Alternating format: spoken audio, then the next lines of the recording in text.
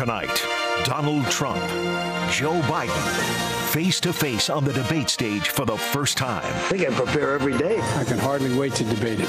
Will the president go for personal attacks against Biden? People say he was on performance-enhancing drugs. And can Biden keep the focus on the pandemic and Trump's record? It's bizarre, the things he's saying and doing with regard to COVID. A political clash, months in the making, is about to begin.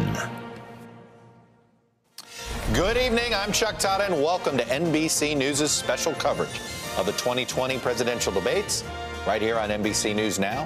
35 days until Election Day, and right now, we are now just 1 hour from the start of this first debate between President Trump and former Vice President Joe Biden, the first of 3 scheduled debates, by the way. You are looking live at the debate site in Cleveland, Ohio, where a socially distanced crowd will be in attendance. Everyone in that debate hall is being tested for the coronavirus, and everyone other than the candidates and the moderator will be wearing a mask. There will be no pre-debate handshake and not even an elbow bump. Those are just a few of the reminders tonight that this debate is taking place amid a raging global pandemic that has killed more than 200,000 people in the United States and over 1 million people across the world, and it is unfortunately surging again in quite a few states. Tonight, both sides are gearing up for a fight over a number of issues, but expect the virus to be a major topic. One of Biden's biggest challenges may be his ability to stay focused on the president's handling of the pandemic. The president, well, expect him to try to steer the debate in other directions, any other direction other than the pandemic. He'll obviously want to speak about the economy and perhaps make the issue of unrest in American cities a bigger deal. As the frontrunner in this race, former Vice President Joe Biden has the most to lose tonight. His performances during the Democratic primary debates were, to be charitable, uneven at best. And trailing in the polls, President Trump is expected to attack Biden in highly personal terms.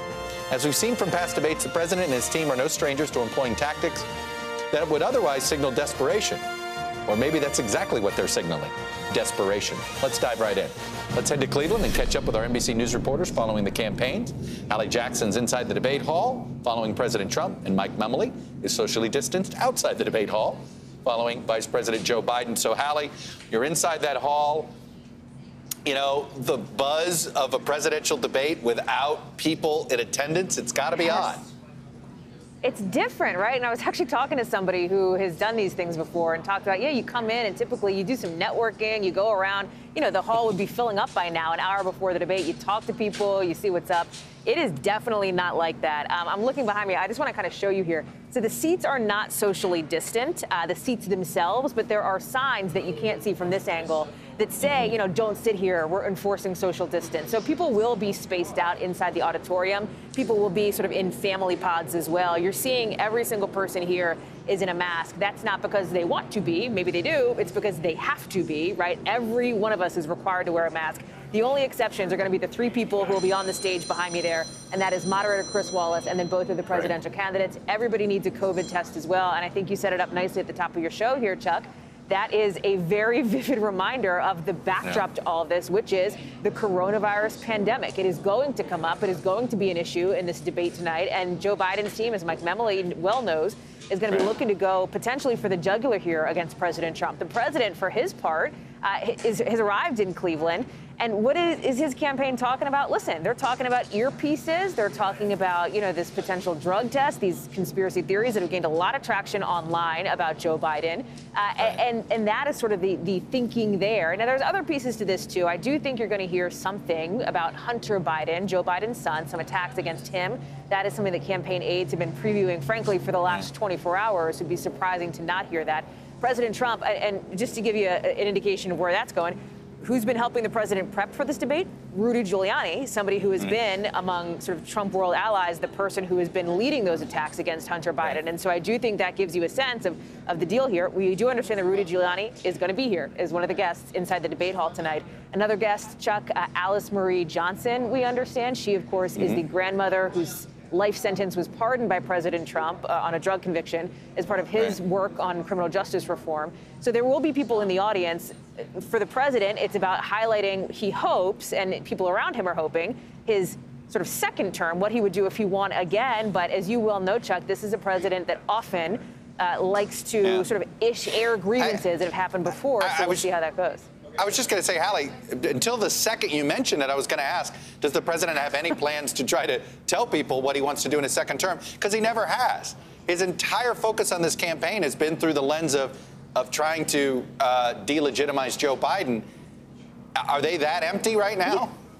But you know what's interesting, Chuck? The people around the president they want him to be talking about a second term, right? When you talk to everybody but the president, there is a discussion of, hey, he's going to be laying out this vision for a second term, some of these concrete pieces. But when the rubber meets the road, it's the president himself who, in a setting like this, is going to have to deliver on that. And that's a big question mark here tonight. Mike Memoli, it seems as if Joe Biden's biggest challenge is going to be navigating whatever WWE antic that Donald Trump throws at him. Does he have what it takes to take over the debate, though, and not just be sitting there having to respond or parry, or where he will take control of this debate? It seems to me that's his biggest challenge. Well, Chuck, there was a 70-something candidate for president who about 3 decades ago in a presidential debate used a very successful retort against his opponent. There you go again. And you wonder if that's exactly the kind of thing we're going to hear from Joe Biden a lot tonight. One thing I've heard from aides who've been involved in the debate prep is, perhaps you precondition the audience in the earliest opportunity possible to say, listen, America, we know who Donald Trump is. It's something Biden has said often on the campaign trail. Yeah. We need to tell them who we are. But the other thing about this, Chuck, is you used the right term. Those 11 debate performances we saw in the presidential primaries were uneven. But why is Joe Biden the nominee? Because Joe Biden sold himself to Democrats as the best candidate to go toe-to-toe with Donald Trump. And despite all those uneven debate performances, Democrats believe that was true. He took the fight to Donald Trump in the very first moments of his candidacy in that video. And so that's the Democrat people want to see on stage tonight. They want to see Joe Biden take the fight to him. But, Chuck, you wonder if this approach would be different if he was trailing versus ahead. And I think to the two primetime debate performances Joe Biden had in 2008 against Sarah Palin, in 2012 against Paul Ryan. In 2008, he was the on defense, stand back. You had to be very careful debating Sarah Palin, especially when they were in the lead. In 2012, after Barack Obama had a very weak debate performance against Mitt Romney, they needed Joe Biden to turn it up to a 12 and go really for the jugular against Paul Ryan, light some fire into the ticket. Biden really has a difficult balancing act, I think, to play tonight, because he does need to show that fight. And by now they say he wants to bring the fight, but so much of the preparation has also been about how to play defense. How do you deal with President Trump's attacks? And that's we'll see how that prep plays out, because one thing, Chuck, in all the conversations we'd have with Biden allies before other debates, they'd preview with his approach for the night, and then we'd see something entirely different on stage. And there's no predicting what we're going to see, especially against Donald Trump tonight. Very quickly, Hallie gave me a roster of people that are showing up for Trump. Who's showing up for Biden? Well, we know Dr. Biden's going to be there. His sister, Valerie, is also going to be there. One of the invited guests is Kristen Urquiza. That's a familiar name. She, of course, had a big role at the Democratic convention, saying her father had only one pre-existing condition before his death of COVID, which was trusting Donald Trump. That's it. We don't know if any other members of the Biden family. Obviously, a big question, as we know, Hunter Biden will be part of the debate tonight, if not in the audience himself. Hallie Jackson and Mike Memoli at the debate site, one inside, one outside, both wearing masks. Stay healthy to the both of you. Let's now head over to Steve Kornacki, the big board. Might as well have a check the state of the race, where we are heading into the first debate. So, Steve, I'm trying to think the last time a candidate had this large of a lead going into a first presidential debate. I guess you got to go back to Bill Clinton and Bob Dole in 1996. Last time, and the last time an incumbent president went into a debate behind 92, George H.W. Bush. And, of course, that's the last incumbent to lose. Here it is. This is the NBC polling average, north of 8 points. Biden's advantage. It's been steady. It's been consistent. That's what Trump is up against in this thing. And, of course, there's that question of how many people saying in these polls they've already made up their minds. Can you get people maybe who think that way to reconsider it? That might be part of the challenge here. The other thing is, we know the topics that are going to be addressed in this debate tonight, at least according to the moderator, Chris Wallace. He put a list out, and we've got some polling here on what voters think on these issues. The economy, this is polling that's come out in the last couple of weeks. Who do you trust on this issue? Who do you prefer on this issue? Variations on that. This is Trump's advantage. consistent. This is our poll here, a 10-point advantage, 48-38 on the economy. There is, of course, this issue of crime and violence, safety in the streets. You've got a slight, and I mean slight, 43-41 edge there for Trump. Then there's Supreme Court, the Supreme Court vacancy. Trump, as he's nominated Amy Coney Barrett. Who do you trust more on filling Supreme Court vacancies? Biden is the one who's got the advantage there. We've seen that in a couple polls now. And then it starts to build for Biden. You get to the coronavirus, double-digit advantage there for Biden on the coronavirus, and race relations. Something else Wallace says will come up tonight. That's the biggest issue advantage you see for Biden over Trump. And there's one more that will come up tonight. We weren't sure how to measure this in the polling. It's the question of election integrity. That's going to play a role tonight. This is from a recent CNN poll. They asked, first of all, does the loser of the election have an obligation to accept the results and concede? Overwhelmingly, the answer is yes there. The follow-up is, okay, do you think Trump, do you think Biden, if they're defeated, will accept the results and concede? About 2/3 said they think Biden will. Barely 1/3 said they think Trump will if that were to happen. You know, Steve, what jumped out at me in that presentation on issues, that even on Donald Trump's best issue, he can't break 50. Yeah. He doesn't break 50, no matter how you measure it, even on his best issue of the economy. You look at Biden, we see him breaking 50s in battleground states. We see him breaking 50s when it comes to trust issues. You're just not seeing that with the president right now. It's that question. How many people who say they just definitely won't vote for him or think about it, is that number already too high for him? It could very well be. And that's why this debate might be the only debate that has a chance to impact this race. We'll see. Steve Kornacki, thank you for getting us started. So joining me now, as she always does for these big nights on NBC News Now, is Casey Hunt, NBC News Capitol Hill correspondent and host of Way Too Early on MSNBC. Joshua Johnson, host of The Week with Joshua Johnson on MSNBC. And Michael Beschloss, our NBC News presidential historian. Casey, let me start with this, and I want to get everybody in on this, but I want to start with you. At the end of the day, the president's behavior today and yesterday, is this the behavior of somebody that thinks he can win an election? Well, it certainly doesn't seem like it's someone who thinks that he is going to win an election. I mean, as you just walked through pretty well with Mike Memoli, how candidates normally think of things when they go in on top is certainly not what we have seen from President Trump, who is essentially trying to, he's embraced a conspiracy theory about Joe Biden's earpiece and, potentially what he is ingesting before taking the stage. What's that really setting up for? It's setting up for Donald Trump to be able to make an argument that Joe Biden cheated in the debate if it's very clear that Joe Biden comes out as, what we may define as the winner in this debate, or at least, comes out after delivering a strong performance. And, that's the tactic that Donald Trump has taken time and time again. And it's the groundwork that he's laying for the election as a whole, as reflected in those numbers that Steve Kornacki had about whether Americans believe that these guys are going to accept the results of the election. Joshua Johnson, it does, I think, present, at the end of the day, we know Donald Trump is Donald Trump. And in some ways, I don't know if there's new information that's going to be learned by anybody tonight. The new information is going to be with sort of Joe Biden. How does he handle Trump? It seems to me it's in some ways it could be a trap. Is he better off just ignoring the WWE antics, or does he have to punch him a little? Good question. I think there will be some punching. I'm pretty sure we could expect at least one or two punches to be thrown. But that old adage about wrestling with a pig. You just get dirty and the pig has fun. I think that the Biden campaign knows that. If you look at some of the campaign ads that have been running in the last few weeks, one of them is just part of the Democratic National Committee speech that he gave. There's no music, there's no effects, there aren't even any fades in it. It's just him giving a very presidential-style speech. And I think that's on purpose. I think the idea is to paint Joe Biden as someone who could actually be a presidential-ish president who feels like a president, as opposed to President Trump, who rose to power by making it very clear that he wasn't that kind of a person, that he was a businessman and a bomb thrower. That is why, I think, as Casey mentioned rightly, a lot of what we've heard from the Trump campaign is that same kind of bomb-throwing, the anti-Washington establishment behavior that kind of swept him into office.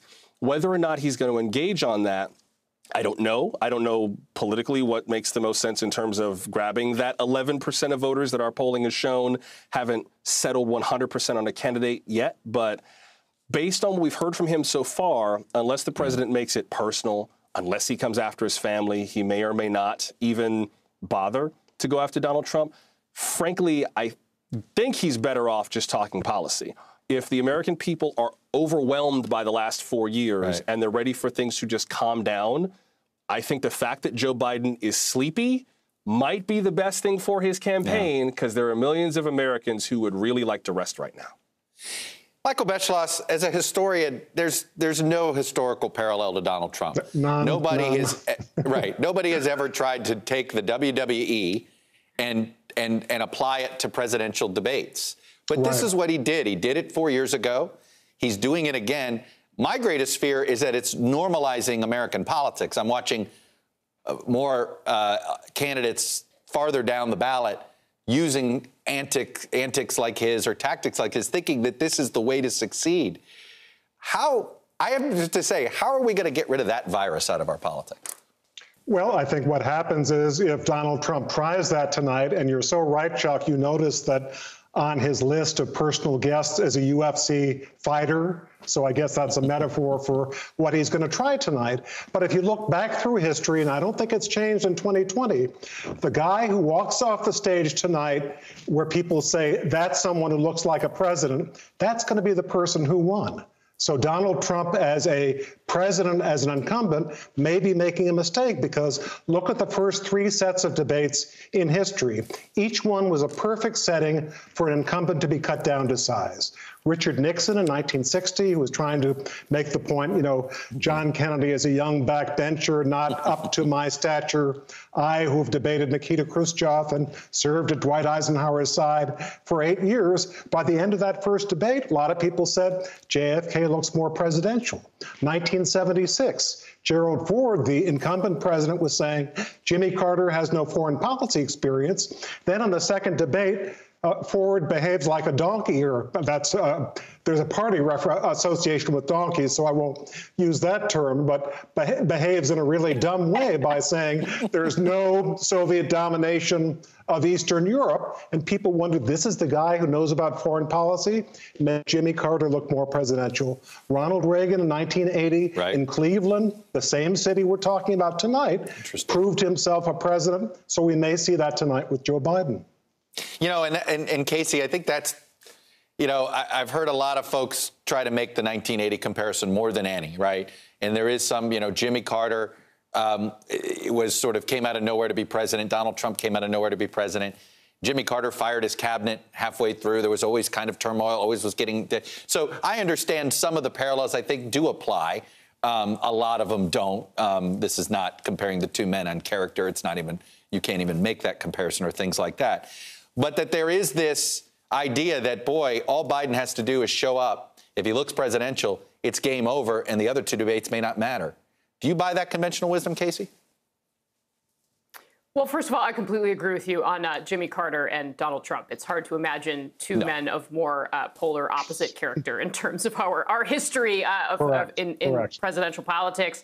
But I do think, Chuck, that there's some truth to that. I mean, what would really shake up this relatively stable race where Biden seems to have a sizable lead, where he has been successfully, it seems, making the argument that he has been making for the entire campaign? And he has this going for him, right? If you have a consistent message, it works much better than if you're all over the map trying to figure out what you stand for. He's been saying, I stand for a return to normalcy. I stand for a return to decency. And I think one of the things that's in his favor is that it's pretty easy to continue that on the debate stage in the face of nasty attacks from Donald Trump. It's not as though his responses necessarily are going to counter the basics of that message. But, I do think there's bigger risks for Biden because the race is so stable. So if for some reason there is something that happens tonight that shakes that up or shakes people's confidence in Biden's ability to do the job, that would really be a problem for him. And I think they know that. And I think we also have come to know President Trump. And I don't think anyone is going to be surprised or shocked by what he delivers tonight. And that is, by the way, different than 2016, back when there were a lot of Americans who maybe they were paying attention to the Republican primary as a sideshow, But really, their first experience of Donald Trump as a possible actual president was in those debates against Hillary Clinton. That's just not the case anymore. So, Joshua, and this is all purely speculative, but if Donald Trump has a poor debate performance tonight, what's the likelihood he shows up for the other two? I think it's probably about 100% with zero rounding error. Because if there's one thing we know about Donald Trump from his entire life, his business career, the provenance of which is now under question after the reporting from the New York Times, it's that he will not admit defeat. He does not admit loss. He doesn't back down. He's a student of Roy Cohn. His thing is that when you get hit 10 times harder, deny, deny, deny. I do not buy the idea that he won't show up because it'd be too easy for the Biden campaign to show. See, we told you. We told you the minute that you hit him, that whole paper tiger falls right apart. Didn't even burn, just blew away, a pile of ashes, not even paper. See, this is exactly who Donald Trump really was. I don't believe that he personally will let the Biden campaign hold that over him. Now, you may be right. I hear what you're saying, that he may try to take his ball and go home and say, I knew the debates were rigged. I knew it was flimsy. I knew it was phony. But I've read too much Shakespeare and too many Greek tragedies to not believe in hubris. I just don't buy necessarily that he's willing to say, I got whipped. I think the risk, especially, especially looking at the guest list, you mentioned the UFC fighter, Colby Covington. Colby Covington just got in trouble for saying some very racially insensitive things about someone he just fought in the ring. Really? Including this happened in a UFC match? I'm shocked. Well, yes. But I just don't. I think the people that he's surrounding himself with tonight, the messaging he's had so far, even saying that the debates are rigged. In the news conferences last week, he was saying, I'm not really preparing for the debate. I prepare all the time. I do my job. That's my preparation for the debates. The idea is he can walk in, sweep the floor with Joe Biden, and walk away. I may be wrong, but nothing in his character suggests that he's okay conceding defeat on any level. Oh, I never said he'd concede defeat. He just would come up with a new way of saying, I'm going to hold my own debates, or I'm going to hold my own thing, or I'm going to do my... He'd say Biden cheated. Why should I show up? Because then Biden gets the stage to himself. Biden gets the entire stage on every major broadcast network to himself. I don't think Donald Trump's going to let him have it. No, and look, at the end of the day, it's Donald Trump. So all of us are going to find out in real time.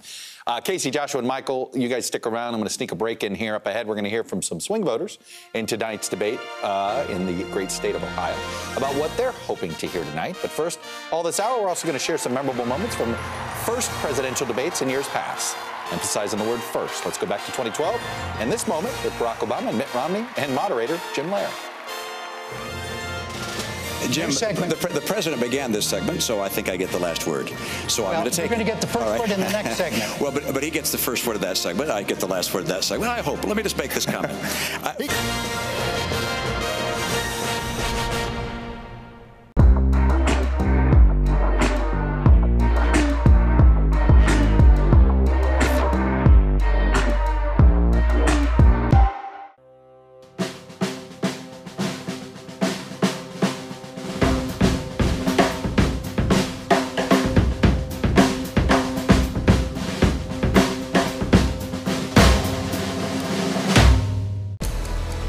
This is a situation where the state continues to struggle to expand its testing capabilities.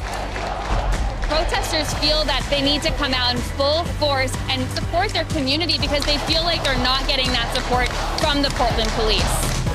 Another election day coming up against the backdrop of how to keep voters safe amid a pandemic. The moment to truly understand who we are and who we say we are is right here at our feet. You got to get a four-year degree, but a four-year degree is super expensive. We have created a system where the ticket to the middle class is a thing that middle-class families have to stress about and borrow for and patch together. Why is this happening? With Chris Hayes. Subscribe now. You're watching NBC News Now. We've got some breaking news. We actually saw a large convoy of the National Guard come through here. It's news made for your streaming world. Live weekdays starting at 6 a.m. Eastern. This morning across the country, what the new normal for schools will look like. Many teachers left making tough choices between the job they love and their family. What am I going to decide? Take care of my children or have a job? That's an impossible decision. You're creating a little community school. This is a moment where we can just develop ourselves and develop our community. Let's turn it over to students. How do they really feel about returning to school? What I miss is my teachers. They are resilient. A surge in coronavirus infections. New developments on several fronts. The story.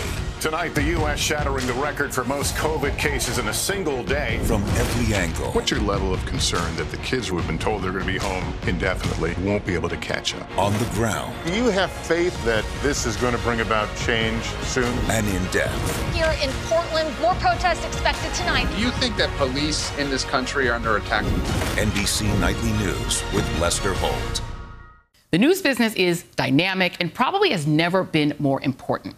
With all that we're facing, I am so proud to bring the perspective of a Black woman, a daughter of immigrants, the wife and mother of a husband and kids who sadly are more vulnerable to police violence because of their color, a proud nerd, and a representative of the emerging America to cable TV news. I hope the great Gwen Ifill and my mom, Philomena Carol Lamina, will look down from heaven and be proud. Welcome back. While we might get 100 million viewers for tonight's debate, the number of undecided voters watching tonight will be a lot smaller than 100 million. We don't even know if there's a million of them these days. Polling shows that most voters' minds are already made up heading into tonight's first debate. But we swear there are a handful of undecideds out there. Our polling says there is at least 10% of them. Our MSNBC senior national correspondent Chris Wallace sat down with a couple of them, swing voters in suburban Cleveland, near the site of tonight's debate, near where, Chris, where you grew up, I know. Find out what they'll be watching for. These are in Ohio. They know what it's like to be courted as a swing voter. And we didn't think they were going to be swing voters when this year started, but they are right now. In fact, Chuck, I told my family at the beginning of the year, don't expect me to be coming around very much during the election year because Ohio's not a swing state anymore. Tells you what my prognostication skills are. Look, there's a reason that this has always been so important. There is no state, bragging a little bit, that has predicted more accurately the presidential winner. 1964, since then, always Ohio went with the winner. Having said that, as I look at this year, I thought, okay, this is going to be very much issues-oriented for what I think 7% is what the polls now show of the people who are undecided here. Because the unemployment rate is higher than the national average. Coronavirus hospitalizations are on the way up. And yet when I talk to undecided voters, the word that keeps coming up, Chuck, over and over and over again is character. Here's part of my conversation with those voters. I historically side Republican. This year, I feel particularly just undecided because of the personalities. Trump turned you off. Oh, yes, yeah. But you still might vote for him because of the policies. I might. What's going to make the difference in the debate? I would like to see if the president can tone down the rhetoric, if it's less about him and more about the questions. And in both cases, I'd like to see if they could answer the question and be civil.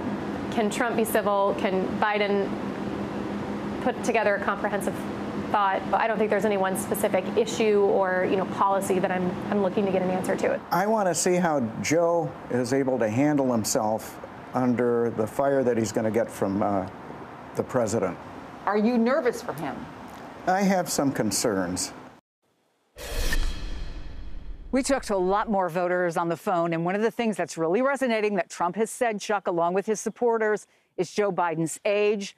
The other thing, Hunter Biden, watch for that tonight. We're actually in this beautiful backyard because those folks are going to come back here. We're going to watch the debate along with them. We'll see if their minds are changed or if they're swayed one way or another, Chuck. Fascinating how much the issue of Biden's mental acuity has made its way into those comments that you have there. Says a lot about the power of the president's messaging of late. Fascinating. Chris Wallace, thank you. With me now are two men who know a thing or two about preparing a candidate for a debate.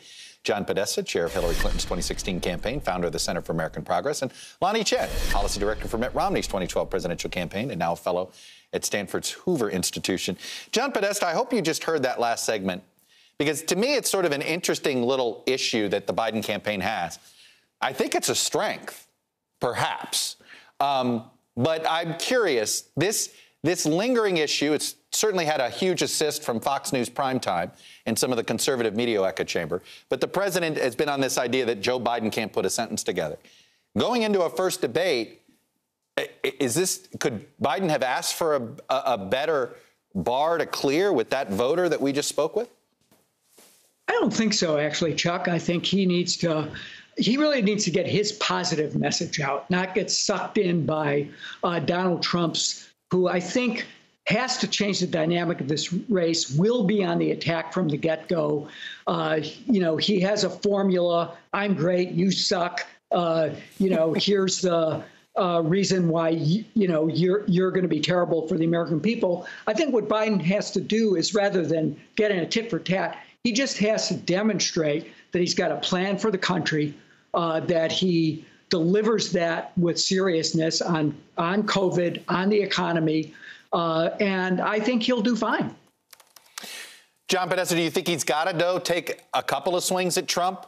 I mean, there's one thing of ignoring most of the attacks, but can he afford to ignore them all? No, look, I think he's got a critique of Trump that's very deep, and that he will be able to have plenty of opportunity. They're going to do 15 minutes on COVID-19. So I think that he has plenty of hits that he can deliver on Trump. I think what would be a mistake for him is to try to kind of get into this crosstalk that Trump likes to get into. Right. He should just make sure that he knows exactly what that critique is. He pounds away at it. And if Trump, gets really nasty, attacks his family, et cetera, I think he can square off and, people are worried about his temper. I think there are moments where seeing your temper rise a little bit is actually helpful. Yeah, Michael Dukakis was criticized for not losing his temper, arguably. I was in a room and my heart sunk when I saw that doing debate response. The election was over at that point. Lonnie Chen, I hesitate to say, what should Donald Trump do tonight? Look, you've had to prep more traditional candidates for presidential debates. This is an untraditional. I guess if you could get into his head and reprogram him, what would you have an incumbent president do tonight who's down 7 points with a raging virus if he were a sort of more traditional incumbent president struggling for re-election? Well, I mean, Chuck, you heard it from those undecided voters in Ohio. I would have him talk about what his plans are for the next 4 years. I'd have him talk about the economy. It's an issue in all the polling we've seen recently, the NBC News poll from over the weekend, other media outlets. The economy is a natural strength for the president, notwithstanding where things have been since the COVID-19 lockdown. So I would really have him think carefully about what are the various points on the economy you can emphasize, even looking back at the first term, the record, right? They can talk about what they've done with China. They can talk about some of the manufacturing that's come back. They can talk about the regulatory relief and the tax relief. So there are elements of the president's record he can talk about, elements of the plan going forward he should emphasize. But that would be kind of untrue to who Donald Trump is, right? Donald Trump is going to go out there and swing away, and there's not going to be a lot of discipline in the message. All right, let me ask the question then this way, Lonnie. Knowing who he is and playing to what he is only comfortable doing, what would you advise this version of Donald Trump to do? I'd advise him to keep the pressure on Biden. Look, I mean, there's no drawback to keeping the pressure on in a variety of areas, right? You want to attack Biden on his personal issues with the Hunter Biden stuff. You want to attack him on having a light schedule. You want to attack him for being maybe a step slower than he was in 2012 when I had to prepare Paul Ryan to debate him as vice president. So, there's no drawback if you're Trump, I think, to keeping him on the defensive. And you never know what's going to happen. You might force an error. You might show that Biden's not really quite up to the challenge. There are lots of things that could come out of this. So if you're Trump, you keep the pressure on and see what happens. Let's talk about the tax return story. John Podesta, how much would you use it if you were Joe Biden tonight? Look, I think Chris Wallace will probably start there, start with the economy and start with the tax return. And I think the point that he needs to press is, as president of the United States, he paid $750 in taxes in 2017. That's what he thinks he owes the country. When people making $25,000 pay twice as much in federal income tax, people make in the medium income bracket pay 10 times as much as he makes that he paid. I would stick with that. I think that's a very sticky number, maybe even more than zero. That's what he thinks he owes the American people, the frontline workers, the people who are fighting wars overseas. That's his contribution to making America great, $750. And I think that says a lot about his character, a lot about the way he does business. And, I think I'd spend my time on that rather than, all the shenanigans he has in his tax returns in the past that the New York Times has exposed. I agree with you about that 750 in some way is worse than zero. 750 because of what you said. It is a stickier number. Lonnie, what is a good defense of this? Again, I'm putting you in the. I think we know what Donald Trump will say. Oh, it's not true. Da da da da. Is there a defense of this? Well, I remember when Mitt Romney got attacked for paying a 14% effective tax rate, right? So how far the discussion has come since then. Yeah. I think the most effective strategy might actually be the one that's native to Trump. I went back and watched the first debate in 2016, and there were several answers where basically the premise was, you're wrong, it's made up, it's all fake, and, here are other things I'd rather talk about. And there really isn't a great answer to this. I mean, he could say, look, I just took advantage of the laws that were out there. This doesn't seem like a very effective defense. I think he's much better off doing what he naturally wants to do, which is attack and simply deflect. And it's a bad news story. And there's not a whole lot else you can do with something like that, except for do what you're comfortable doing and not try to be somebody else. John Podesta, Lonnie Chen, I think you guys did a great job previewing tonight. I do think you both have given us some insight on what this 90 minutes plus is going to look like tonight. Thank you both. Up ahead, North Carolina can start officially processing votes today. And there's already a sign of trouble. We're going to go there and to Battleground Michigan next. But first, we go back to this classic debate moment in 2000 when Al Gore was on a roll and I roll. 1 minute. Man's practicing fuzzy math again. There's differences.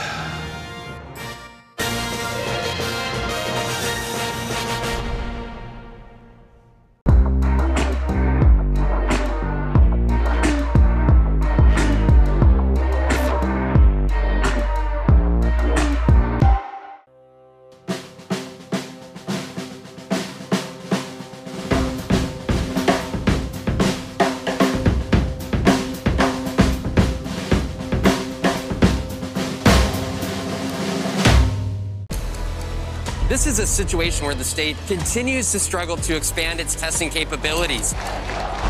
Protesters feel that they need to come out in full force and support their community because they feel like they're not getting that support from the Portland police.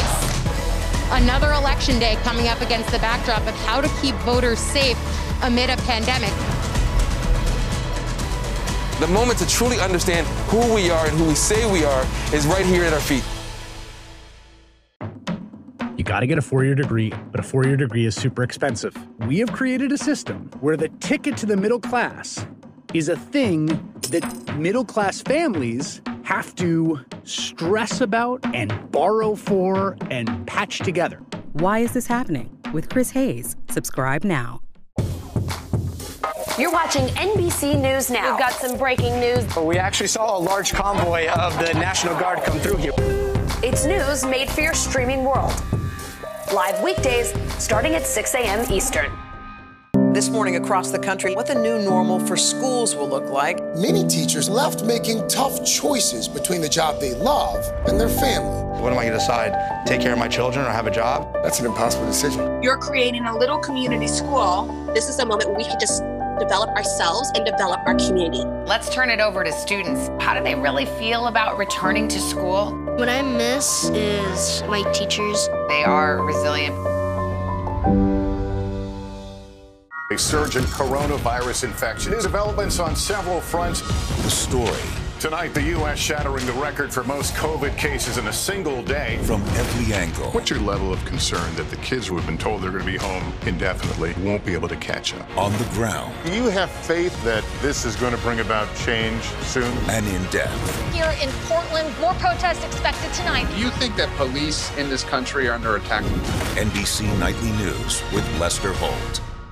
The news business is dynamic and probably has never been more important. With all that we're facing, I am so proud to bring the perspective of a Black woman, a daughter of immigrants, the wife and mother of a husband and kids who sadly are more vulnerable to police violence because of their color, a proud nerd, and a representative of the emerging America to cable TV news. I hope the great Gwen Ifill and my mom, Philomena Carolina, will look down from heaven and be proud. Welcome back. As we head into tonight's debate, both candidates will be aiming their answers towards voters in battleground states, or they're supposed to be. But there are new signs of trouble for President Trump in the key places that he flipped in 2016, Pennsylvania, Wisconsin, and Michigan. Two recent polls show Biden leading in Pennsylvania. The latest NBC News Marist poll of Wisconsin shows Biden now leading there by 10 points. Trump holds the same level of support in our Michigan numbers. He's sitting there at 44, although Biden's numbers are slightly lower than that. He still holds an 8-point lead. Our own Dasha Burns is talking to voters in Kent County, Michigan for our County to County project about what they want to hear from the candidates tonight. So, Grand Rapids, what are you hearing, Dasha?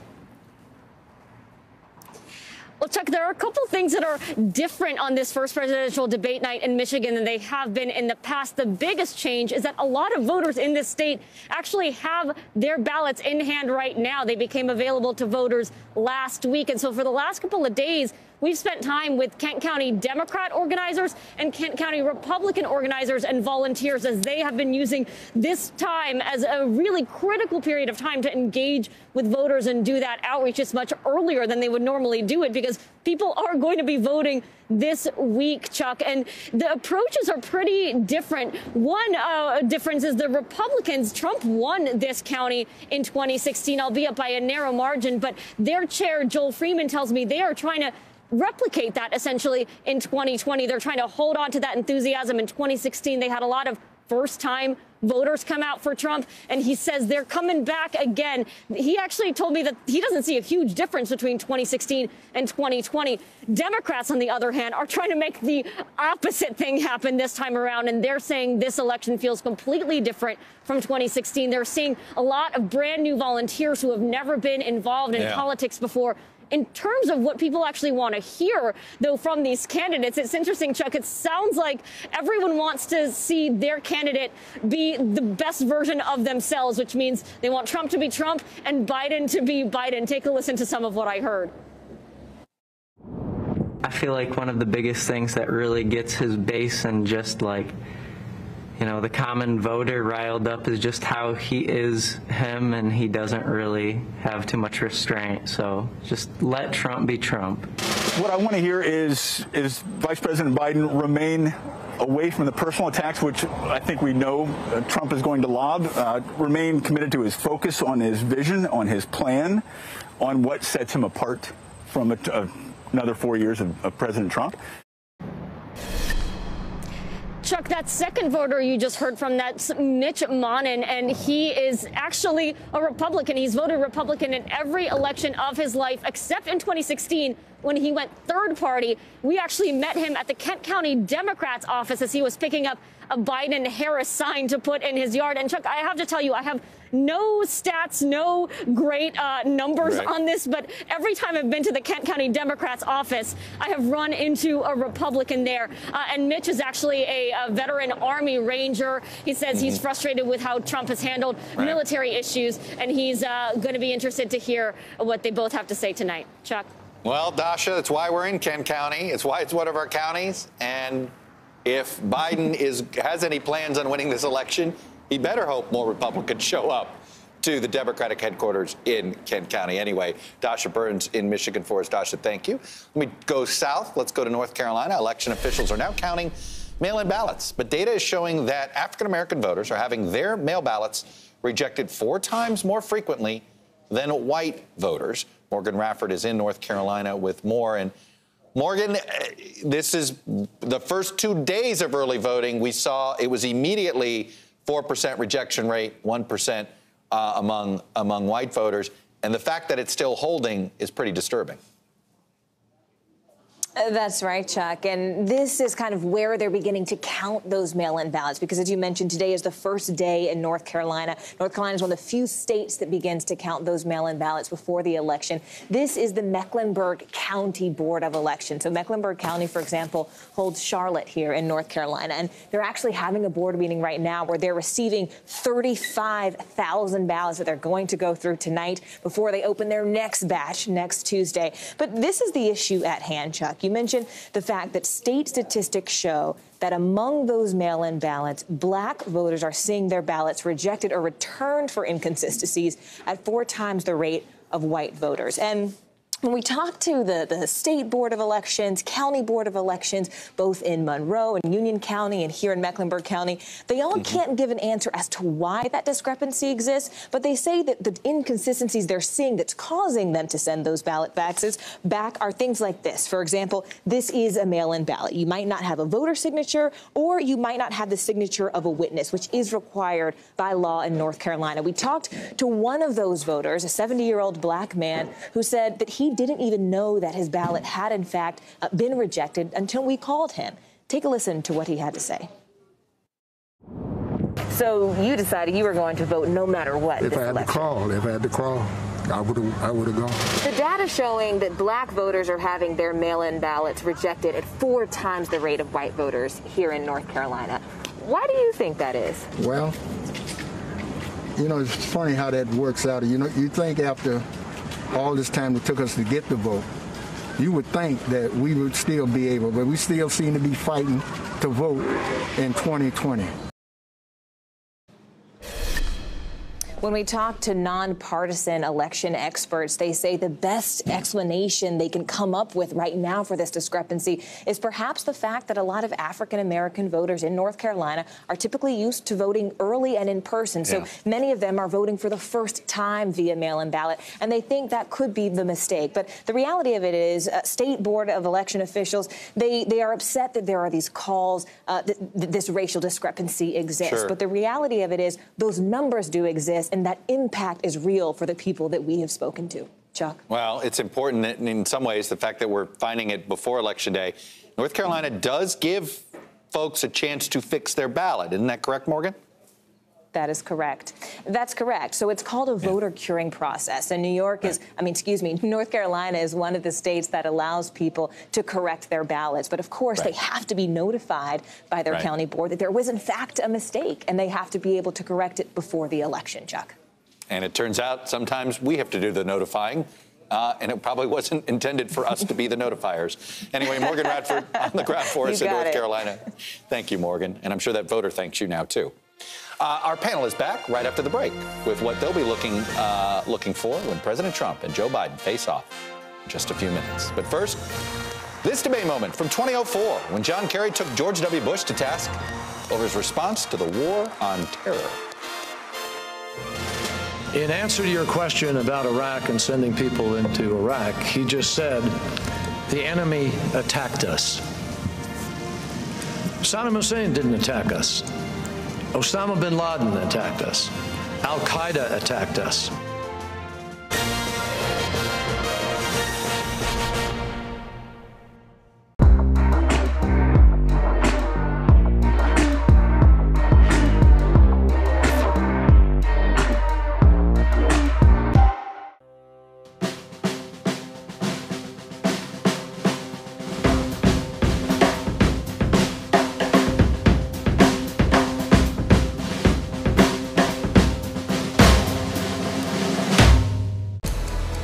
This is a situation where the state continues to struggle to expand its testing capabilities.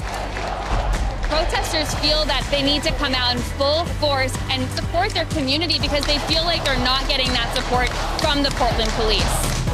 Another election day coming up against the backdrop of how to keep voters safe amid a pandemic. The moment to truly understand who we are and who we say we are is right here at our feet.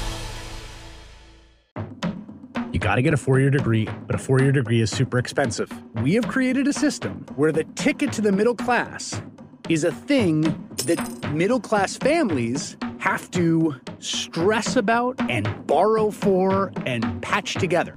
Why is this happening? With Chris Hayes. Subscribe now. You're watching NBC News Now. We've got some breaking news. But we actually saw a large convoy of the National Guard come through here. It's news made for your streaming world. Live weekdays starting at 6 a.m. Eastern. This morning across the country, what the new normal for schools will look like. Many teachers left making tough choices between the job they love and their family. What am I going to decide? Take care of my children or have a job? That's an impossible decision. You're creating a little community school. This is a moment where we can just develop ourselves and develop our community. Let's turn it over to students. How do they really feel about returning to school? What I miss is my teachers. They are resilient. A surge in coronavirus infection. New developments on several fronts. The story. Tonight, the U.S. shattering the record for most COVID cases in a single day. From every angle. What's your level of concern that the kids who have been told they're going to be home indefinitely won't be able to catch up? On the ground. Do you have faith that this is going to bring about change soon? And in depth. Here in Portland, more protests expected tonight. Do you think that police in this country are under attack? NBC Nightly News with Lester Holt. The news business is dynamic and probably has never been more important. With all that we're facing, I am so proud to bring the perspective of a Black woman, a daughter of immigrants, the wife and mother of a husband and kids who sadly are more vulnerable to police violence because of their color, a proud nerd, and a representative of the emerging America to cable TV news. I hope the great Gwen Ifill and my mom, Philomena Carolina, will look down from heaven and be proud.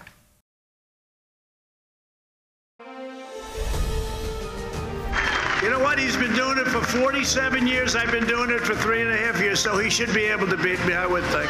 He's much more experienced. They'll give him a big shot or something, and he'll go out there. He'll have a lot of energy. He'll have energy. He'll be like Superman for about 15 minutes. I can't tell you what I'm going to do. I mean, I don't know. I'm going to go to the debate. Steve's just asking, will I go on the attack? I have no idea. I think this whole thing, though, is debate prep. You know, what I do is debate prep every day. I'm taking questions from you people all the time. Welcome back to NBC's special coverage of the 2020 presidential debates, as we are now just a few minutes away from the start of the first of 3 scheduled showdowns. That was the sound of how President Trump has been gearing up for tonight. Here is Joe Biden. I can hardly wait to deal with what he refers himself as a stable genius. I think everybody knows this man has a somewhat pathological tendency not to tell the truth. I've begun to prepare by going over what the president has said and the multiple lies he's told. He's a fool. Thank you. The comments are just foolish. Get ready, Mr. President. Here I come. And I'm used to dealing with bullies. The point is that rather than say how I'm going to do, again, watch me. Casey Hunt, Joshua Johnson, and Michael Beschloss are back to wrap things up. Michael, I'll start with you. I think we got shorted in the last segment there with you. So take it from the Joe Biden and the challenger perspective here. We haven't had a challenger this far ahead against an incumbent president since Bill Clinton, though the Ross Perot thing sort of was part of it. And then I guess before that, you'd have to go back to Jimmy Carter. What do you expect to be seeing from Joe Biden tonight? I expect Joe Biden basically to treat Donald Trump like a child who's having a tantrum that he can't do very much about, and let people choose between these two figures.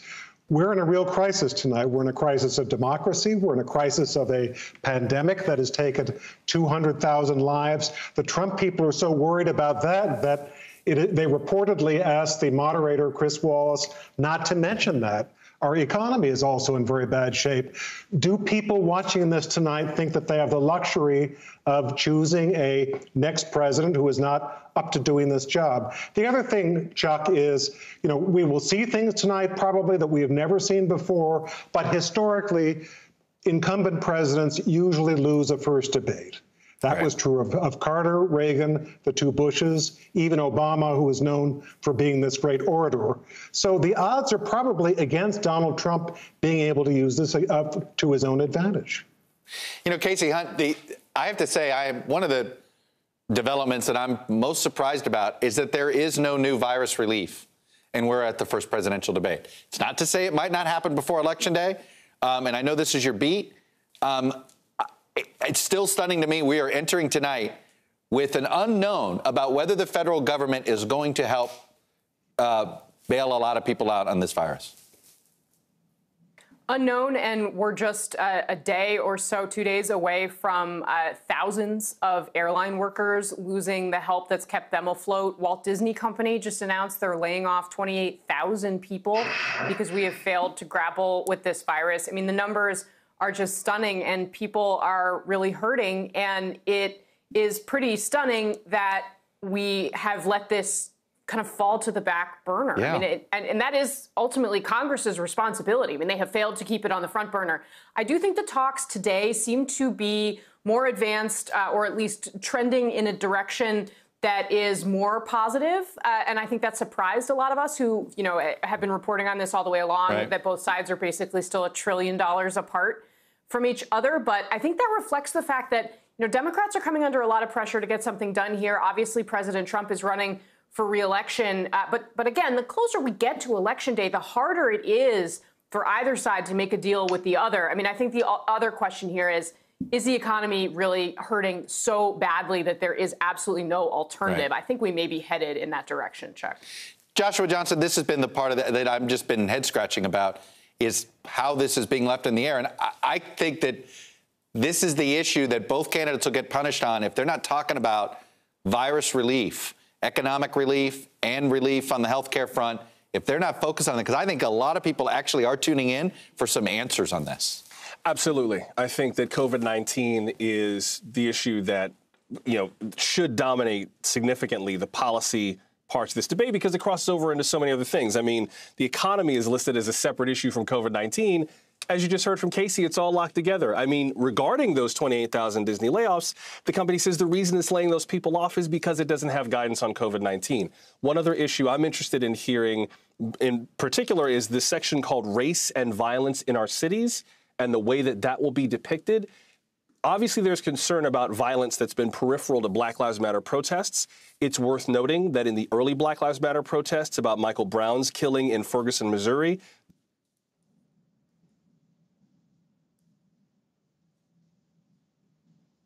you're no longer participating in protected First Amendment protests. So the framing of that is going to be interesting in terms of whether or not the candidates have a plan to deal with that, and whether or not these two old, wealthy white men are able to speak to a growingly diverse, youthful nation about the future of race and equity and diversity. That's one thing that I think Joe Biden might be able to excel at in this debate, is that he projects empathy very well. And if the president doubles down on being puerile and insulting and harsh, Joe Biden might just be well served to let that pass and then look directly in the eyes of the American people and say, hey, forget about all that. I see you. I see what's going on, and here's what's happening tonight. That might change the calculus for who we consider the winner of the debate. But with Donald Trump in the White House, I think the calculus for who wins and loses these days is kind of changing every day.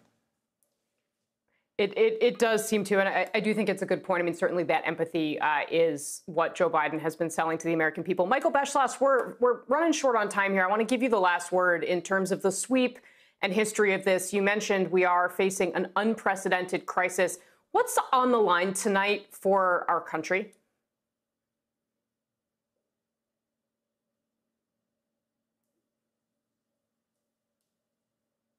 Not come up with a national plan to deal with it. People are suffering in this economy in a way that is different from any time ever before.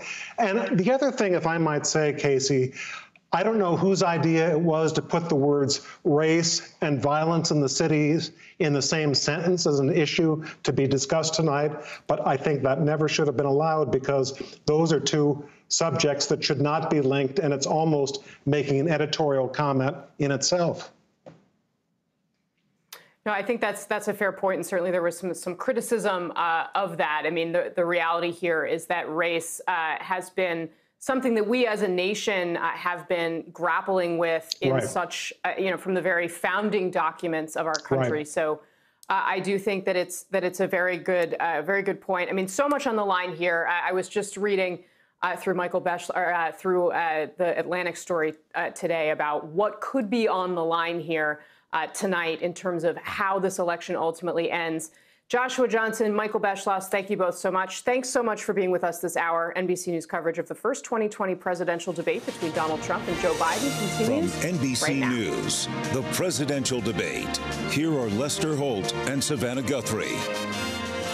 Good evening, everyone. Welcome to the first 2020 presidential debate. Donald Trump and Joe Biden face-to-face with Election Day just 35 days away and voting already underway by mail or in person in 30 states. And the stage is set. It's in Cleveland, Ohio tonight. The co-host, Case Western Reserve University and the Cleveland Clinic. The moderator is Fox News anchor Chris Wallace.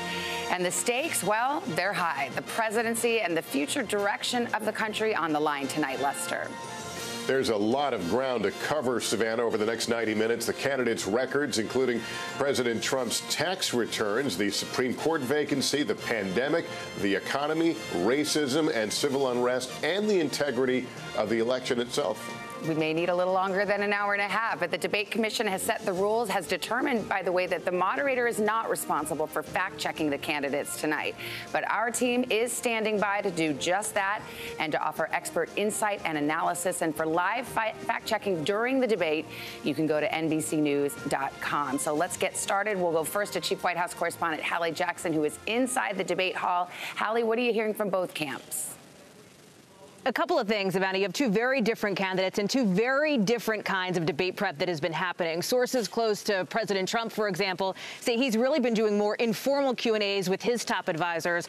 On the Biden side, people familiar with his planning say the focus this week has gotten more intense as he has done issue-by-issue practice sessions, essentially. When you talk about topics, watch for President Trump to try to turn this race into less of a referendum and more of a choice. He will likely go on attack, probably, according to aides who have been previewing this, by getting personal with Joe Biden, potentially going after his son, Hunter Biden. On the other side, Joe Biden will focus on the pandemic. He wants to keep the focus on that.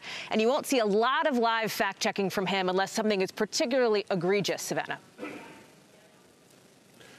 All right, also with us is NBC News political director and moderator of Meet the Press, Chuck Todd. Chuck, what will you be watching for this evening?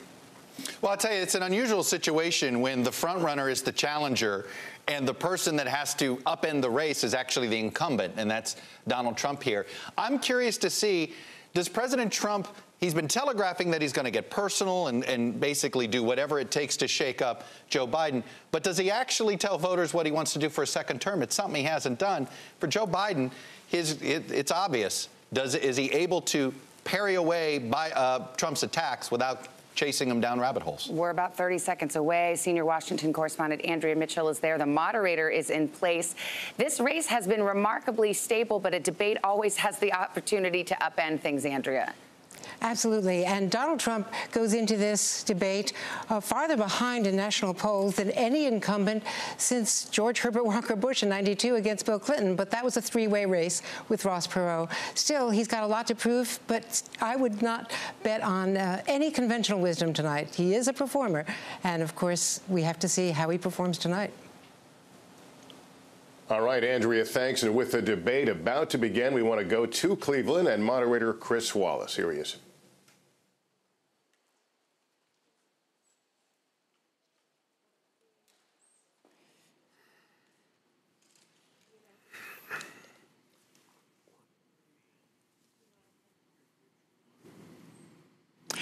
Good evening from the Health Education Campus of Case Western Reserve University and the Cleveland Clinic. I'm Chris Wallace of Fox News, and I welcome you to the first of the 2020 presidential debates between President Donald J. Trump and former Vice President Joe Biden. This debate is sponsored by the Commission on Presidential Debates. The commission has designed the format, 6 roughly 15-minute segments, with 2-minute answers from each candidate to the first question, then open discussion for the rest of each segment. Both campaigns have agreed to these rules. For the record, I decided the topics and the questions in each topic. I can assure you, none of the questions has been shared with the commission or the two candidates. This debate is being conducted under health and safety protocols designed by the Cleveland Clinic, which is serving as the health security advisor to the commission for all 4 debates. As a precaution, both campaigns have agreed the candidates will not shake hands at the beginning of tonight's debate. The audience here in the hall has promised to remain silent. No cheers, no boos or other interruptions, so we, and more importantly you, can focus on what the candidates have to say. No noise except right now, as we welcome the Republican nominee, President Trump, and the Democratic nominee, Vice President Biden.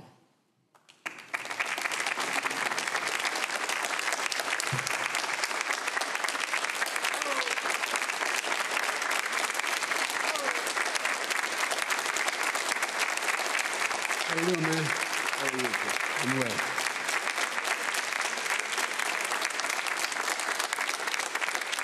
Gentlemen, a lot of people have been waiting for this night, so let's get going. Our first subject is the Supreme Court. President Trump, you nominated Amy Coney Barrett over the weekend to succeed the late Ruth Bader Ginsburg on the court. You say the Constitution is clear about your obligation and the Senate's to consider a nominee to the court. Vice President Biden, you say that this is an effort by the president and Republicans to jam through an appointment and what you call an abuse of power. My first question to both of you tonight, why are you right in the argument you make and your opponent wrong? And where do you think a Justice Barrett would take the court? President Trump, in this first segment, you go first, 2 minutes. Thank you very much, Chris. I will tell you very simply, we won the election. Elections have consequences. We have the Senate, we have the White House, and we have a phenomenal nominee, respected by all, top academic, good in every way, In fact, some of her biggest endorsers are very liberal people from Notre Dame and other places. So I think she's going to be fantastic. We have plenty of time. Even if we did it after the election itself. I have a lot of time after the election, as you know. So I think that she will be outstanding. She's going to be as good as anybody that has served on that court. We really feel that. We have a professor at Notre Dame, highly respected by all, said she's the single greatest student he's ever had. He's been a professor for a long time at a great school. And we won the election, and therefore we have the right to choose her. And very few people knowingly would say otherwise. And by the way, the Democrats, they wouldn't even think about not doing it. If they had, the only difference is they'd try and do it faster. There's no way they would give it up. They had Merrick Garland, but the problem is they didn't have the election, so they were stopped. And probably that would happen in reverse also. Definitely would happen in reverse. So we won the election, and we have the right to do it, Chris. President Trump, thank you. Same question to you, Vice President Biden. You have 2 minutes. Well, first of all, thank you for doing this and looking forward to this, Mr. President. Thank you, Joe. The American people have a right to have a say in who the Supreme Court nominee is. And that say occurs when they vote for a United States senators and when they vote for the President of the United States. They're not going to get that chance now because we're in the middle of an election already. The election has already started. Tens of thousands of people have already voted. And so the thing that should happen is we should wait. We should wait and see what the outcome of this election is, because that's the only way the American people get to express their view is by who they elect as president and who they elect as vice president. Now, what's at stake here is the president's made it clear he wants to get rid of the Affordable Care Act. He's been running on that, he ran on that, and he's been governing on that. He's in the Supreme Court right now trying to get rid of the Affordable Care Act, which will strip 20 million people from having insurance, health insurance now, if it goes into court. And the justice, and I have nothing, I'm not opposed to the justice, she seems like a very fine person. But she's written before she went on the bench, which is her right, that she thinks that the Affordable Care Act is not constitutional. The other thing that's on the court, and if it's struck down, what happens? Women's rights are fundamentally changed. Once again, a woman could be pay more money because she has a pre-existing condition of pregnancy. They were able to charge a woman more for the same exact procedure a man gets. And that ended when we, in fact, passed the Affordable Care Act. And there's 100 million people who have pre-existing conditions, and they'll be taken away as well. Those pre-existing conditions, the insurance companies are going to love this. And so it's just not appropriate to do this before this election.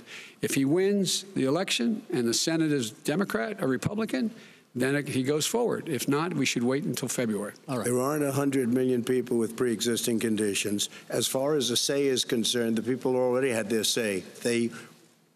Okay, Justice Ginsburg said very powerfully, very strongly, at some point, 10 years ago or so, she said a president and the Senate is elected for a period of time, but a president's elected for 4 years. We're not elected for 3 years. I'm not elected for 3 years. So we have the Senate, we have a president. He's elected to the next during election. that period of time, we have an opening. I'm not elected for 3 years. I'm elected for 4 years. And the 100 million people, Joe, the 100 million people is totally wrong. I don't know where you got that number. The bigger problem that you have is that you're going to extinguish 180 million people with their private health care that they're very happy with. That's simply not true. Well, you're certainly going to socialist. You're going to socialist medicine. We're now into, gentlemen, we're now into open discussion. Open discussion. Open discussion. Yes, I agree. Go ahead, Vice President. Number one, he knows that what I proposed. What I proposed is that we expand Obamacare and we increase it. We do not wipe any. And one of the big debates we had with 23 of my colleagues trying to win the nomination that I won, were saying that Biden wanted to allow people to have private insurance still. They can. They do. They will under my proposal. It's not what you've said, and it's not what your party has said. That is simply your party a lie. Doesn't say it. Your party wants to go socialist medicine. My party is and me. socialist right healthcare. Now, I am and the they're going to dominate Party. you, Joe. You know that. I am the Democratic Party right now. The platform of the Democratic Party is what I, in fact, approved of. What I approved of. Now, here's the deal. The deal is that it's going to wipe out pre-existing conditions. And by the way, the 200,000 people that have died on his watch, how many of those have survived? Well, there's 7 million people that contracted COVID. What does it mean for them going forward if you strike down the Affordable Care Act? Joe, you've had 308,000 military people dying because you couldn't provide them proper health care in the military. So don't tell me about this. I'm happy to talk about this. And if you were here, it wouldn't be 200. It would be 2 million people because you were very late on the draw. You didn't want me to ban China, which was heavily infected. You didn't want me to ban gentlemen, which was heavily infected. You would have been much later, Joe. Mr. President, much later. Mr. President. You're talking about 2 million people. Mr. President, as the moderator, we are going to talk about COVID in the next segment, but go ahead. Let me finish. The point is that the president also is opposed to Roe v. Wade. That's on the ballot as well in the court. And so that's also at stake right now. And so the election is already begun. You don't know it's on the ballot. Why is it on the ballot? Because why is it on the ballot? It's not on the ballot. It's on the ballot in the court. I don't think so. In the court. Well, there's nothing happening there. Donald, would you just don't know her view on Roe v. Wade. I don't know her view. Well, all right. Let's talk.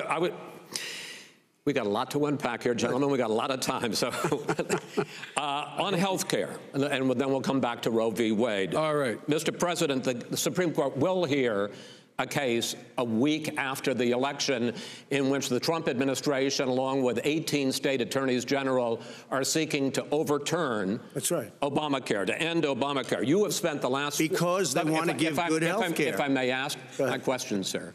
Good health care. Over the last 4 years, you have promised to repeal and replace Obamacare, but you have never in these 4 years come up with a plan, a comprehensive plan to replace Obamacare. Of course I have.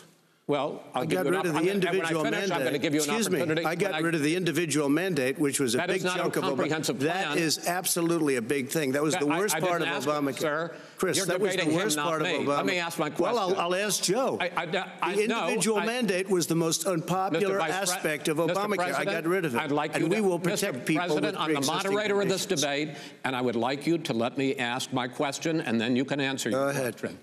You, in the course of these 4 years, have never come up with a comprehensive plan to replace Obamacare, and just this last Thursday, you signed a largely symbolic executive order to protect people with pre-existing conditions 5 days before this debate. So my question, sir, is what is the Trump health care plan? Fine. Well, first of all, I guess I'm debating you, not him, but that's okay. I'm not surprised. Let me just tell you something, that there's nothing symbolic. I'm cutting drug prices. I'm going with favored nations, which no president has the courage to do because you're going against Big Pharma. Drug prices will be coming down 80 or 90%. You could have done it during your 47-year period in government, but you didn't do it. Nobody's done it. So we're cutting health care. All of the things that we've done, insulin. I'll give you an example. Insulin. It was destroying families, destroying people. The cost. I'm getting it for so cheap. It's like water, you want to know the truth. So cheap. Take a look at all of the drugs what we're doing, prescription drug prices. We're going to allow our governors now to go to other countries to buy drugs because they pay just a tiny fraction. As I say, this is open discussion. No, let me ask you about, this is big stuff. Sir, you'll be happy. I'm about to pick up on one of your points to ask the Vice President, which is he points out that you would like to add a public option to Obamacare, and the argument that he makes and other Republicans make is that that is going to end private insurance. It is not. Well, if I can ask you the question, it will end. What your party says, by the way. It will end private insurance and create a government takeover of health care. It does not. It's only for those people who are so poor they qualify for Medicaid.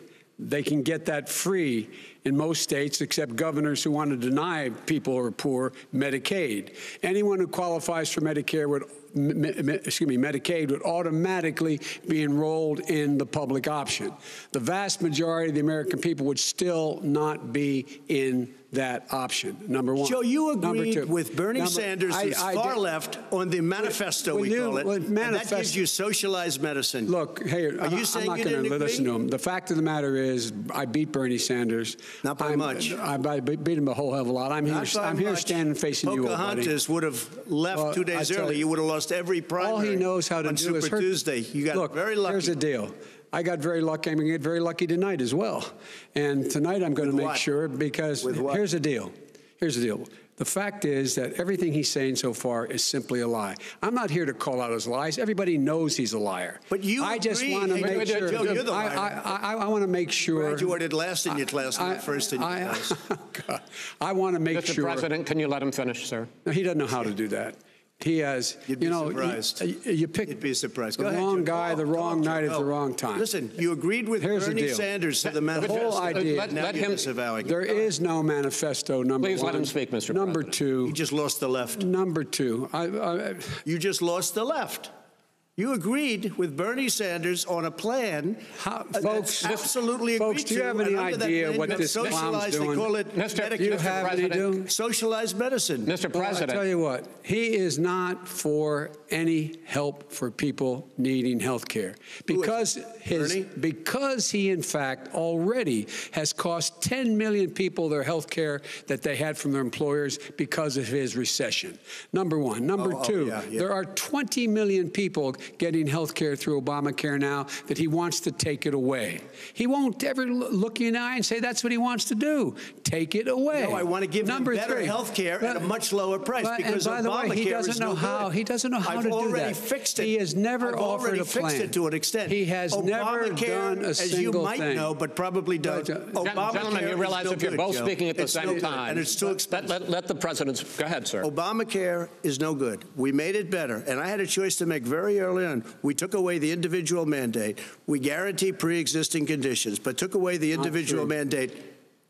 Listen, this is the way it is. And that destroyed, they shouldn't even call it Obamacare. Then I had a choice to make. Do I let my people run it really well, Or badly. If I run it badly, they'll probably blame him, but they'll blame me. But more importantly, I want to help people, okay? I said, you got to run it so well. And I just had a meeting with them. They said, the problem is no matter how well you run Obamacare, it's a disaster. It's too expensive, premiums are too high, and it doesn't work. So we do want to get rid of it. Chris, we want to get rid of it. I understand it, sir, but I have to give you roughly equal time. Please let the Vice President talk. Good. He has no plan for health care. Of course we do. He sends out wishful thinking. He has executive orders that have no power. He hasn't lowered drug costs for anybody. He's been promising a health care plan since he got elected. He has none, like almost everything else he talks about. He does not have a plan. He doesn't have a plan. And the fact is, this man doesn't know what he's talking about. All right. I have one final question for you, Mr. Vice President. If Senate Republicans, we were talking originally about the Supreme Court here, if Senate Republicans go ahead and confirm Justice Barrett, there has been talk about ending the filibuster or even packing the court, adding to the 9 justices there. You call this a distraction by the president, but in fact, it wasn't brought up by the president. It was brought up by some of your Democratic colleagues in the Congress. So my question to you is, you have refused in the past to talk about it. Are you willing to tell the American people tonight whether or not you will support either ending the filibuster or packing the court? Whatever position I take on that, that'll become the issue. The issue is the American people should speak. You should go out and vote. You're in voting now. Vote and let your senators know how strongly you feel. Vote now. Are you going to pack the court? Make sure you, in fact, let people know you're a senator. I'm not going to answer the question. Why wouldn't you answer that question? The question is, radical left. Will you shut up, man? Listen, who is on your list, Joe? Who's on your list? Right. Gentlemen, I think this is so unprecedented. He's going to pack the court. We're not going to give a list. We have ended this segment. We're going to move on to the second segment. That was really a productive segment, wasn't it? Keep yapping, man. The people understand, Joe. 47 years you've done nothing. They understand. All right. The second subject is COVID-19, which is an awfully serious subject, so let's try to be serious about it. We have had more than 7 million cases of coronavirus in the United States, and more than 200,000 people have died. Even after we produce a vaccine, experts say that it could be months or even years before we come back to anything approaching normal. My question for both of you is, based on what you have said and done so far and what you have said you would do starting in 2021, why should the American people trust you more than your opponent to deal with this public health crisis going forward? In this case, the question goes to you first, sir. 2 minutes uninterrupted. Good luck. 200,000 dead. As you said, over 7 million infected in the United States. We, in fact, have 4% of the world's population, 20% of the deaths. 40,000 people a day are contracting COVID. In addition to that, about between 750 and 1,000 people a day are dying. When he was presented with that number, he said, it is what it is. Well, it is what it is because you are who you are. That's why it is. The president has no plan. He hasn't laid out anything. He knew all the way back in February how serious this crisis was. He knew it was a deadly disease. What did he do? He's on tape as acknowledging he knew it. He said he didn't tell us or give people a warning of it because he didn't want to panic the American people. You don't panic. He panicked. In addition to that, what did he do? He went in and we were insisting that the Chinese, the people we had on the ground in China should be able to go to Wuhan and determine for themselves how dangerous this was. He did not even ask Xi to do that. He told us what a great job Xi was doing. He said we owe him a debt of gratitude for being so transparent with us. And what did he do then? He then did nothing. He waited and waited and waited. He still doesn't have a plan. Wrong. I laid out back in March exactly what we should be doing. And I laid out again in July what we should be doing. We should be providing all the protective gear possible. We should be providing the money the House has passed in order to be able to go out and get people the help they need to keep their businesses open schools. It costs a lot of money. You should get out of your bunker and get out of the sand trap and get in your golf course and go in the Oval Office and bring together the Democrats and Republicans and fund what needs to be done now to save lives. So if we would have listened to you. You have 2 minutes, sir. If we would have listened to you, the country would have been left wide open. Millions of people would have died, not 200,000, and one person is too much. It's China's fault. It should have never happened. They stopped it from going in, but it was China's fault. And by the way, when you talk about numbers, you don't know how many people died in China. You don't know how many people died in Russia. You don't know how many people died in India. They don't exactly give you a straight count, just so you understand. But if you look at what we've done, I closed it, and you said he's xenophobic. He's a racist, and he's xenophobic because you didn't think I should have closed our country. Wait a minute. It says 2 minutes. You didn't think we should have closed our country because you thought it was terrible. You wouldn't have closed it for another 2 months. By my doing it early, in fact, Dr. Fauci said, President Trump saved thousands of lives. Many of you Democrat governors said, President Trump did a phenomenal job. We worked with the governor. Oh, really? Go take a look. The governors said I did a phenomenal job. Most of them said that. In fact, people that would not be necessarily on my side said that. President Trump did a phenomenal job. We did. We got the gowns. We got the masks. We made the ventilators. You wouldn't have made ventilators. And now we're weeks away from a vaccine. We're doing therapeutics already. Fewer people are dying when they get sick. Far fewer people are dying. We've done a great job. The only thing I haven't done a good job, and that's because of the fake news. No matter what you say to them, they give you bad press on it. It's just fake news. They give you good press. They give me bad press because that's the way it is, unfortunately. But let me just tell you something. I don't care. I've gotten used to it. But I'll tell you, Joe, you could never have done the job that we did. You don't have it in your blood. You could have never done that job. I know how to do the job. I know how to get the job Well, you done. didn't do very well in swine flu.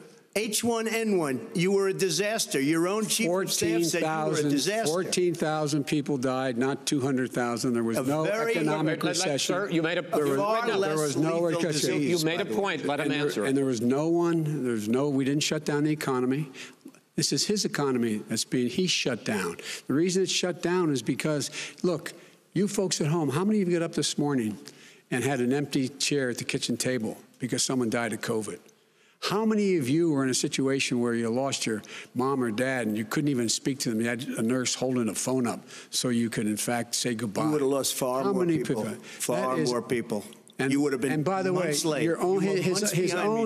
CDC director says we could lose as many as another 200,000 people between now and the end of the year. And he held up. He said, if we just wear a mask, we can save half those numbers. Just a mask. And by the way, in terms of the whole notion of a vaccine. We're for a vaccine, but I don't trust him at all, nor do you. I know you don't. What we trust is a scientist. You don't we trust Dr. Johnson Fauci. Johnson, Pfizer? Okay, by the way, gentlemen, let me move on to questions about the future, because you both have touched on two of the questions I'm going to ask. Focusing on the future first, President Trump, you have repeatedly either contradicted or been at odds with some of your government's own top scientists. The week before last, the head of the Centers for Disease Control, Dr. Redfield, said it would be summer before the vaccine would become generally available to the public. You said that he was confused and mistaken. Those were your two words.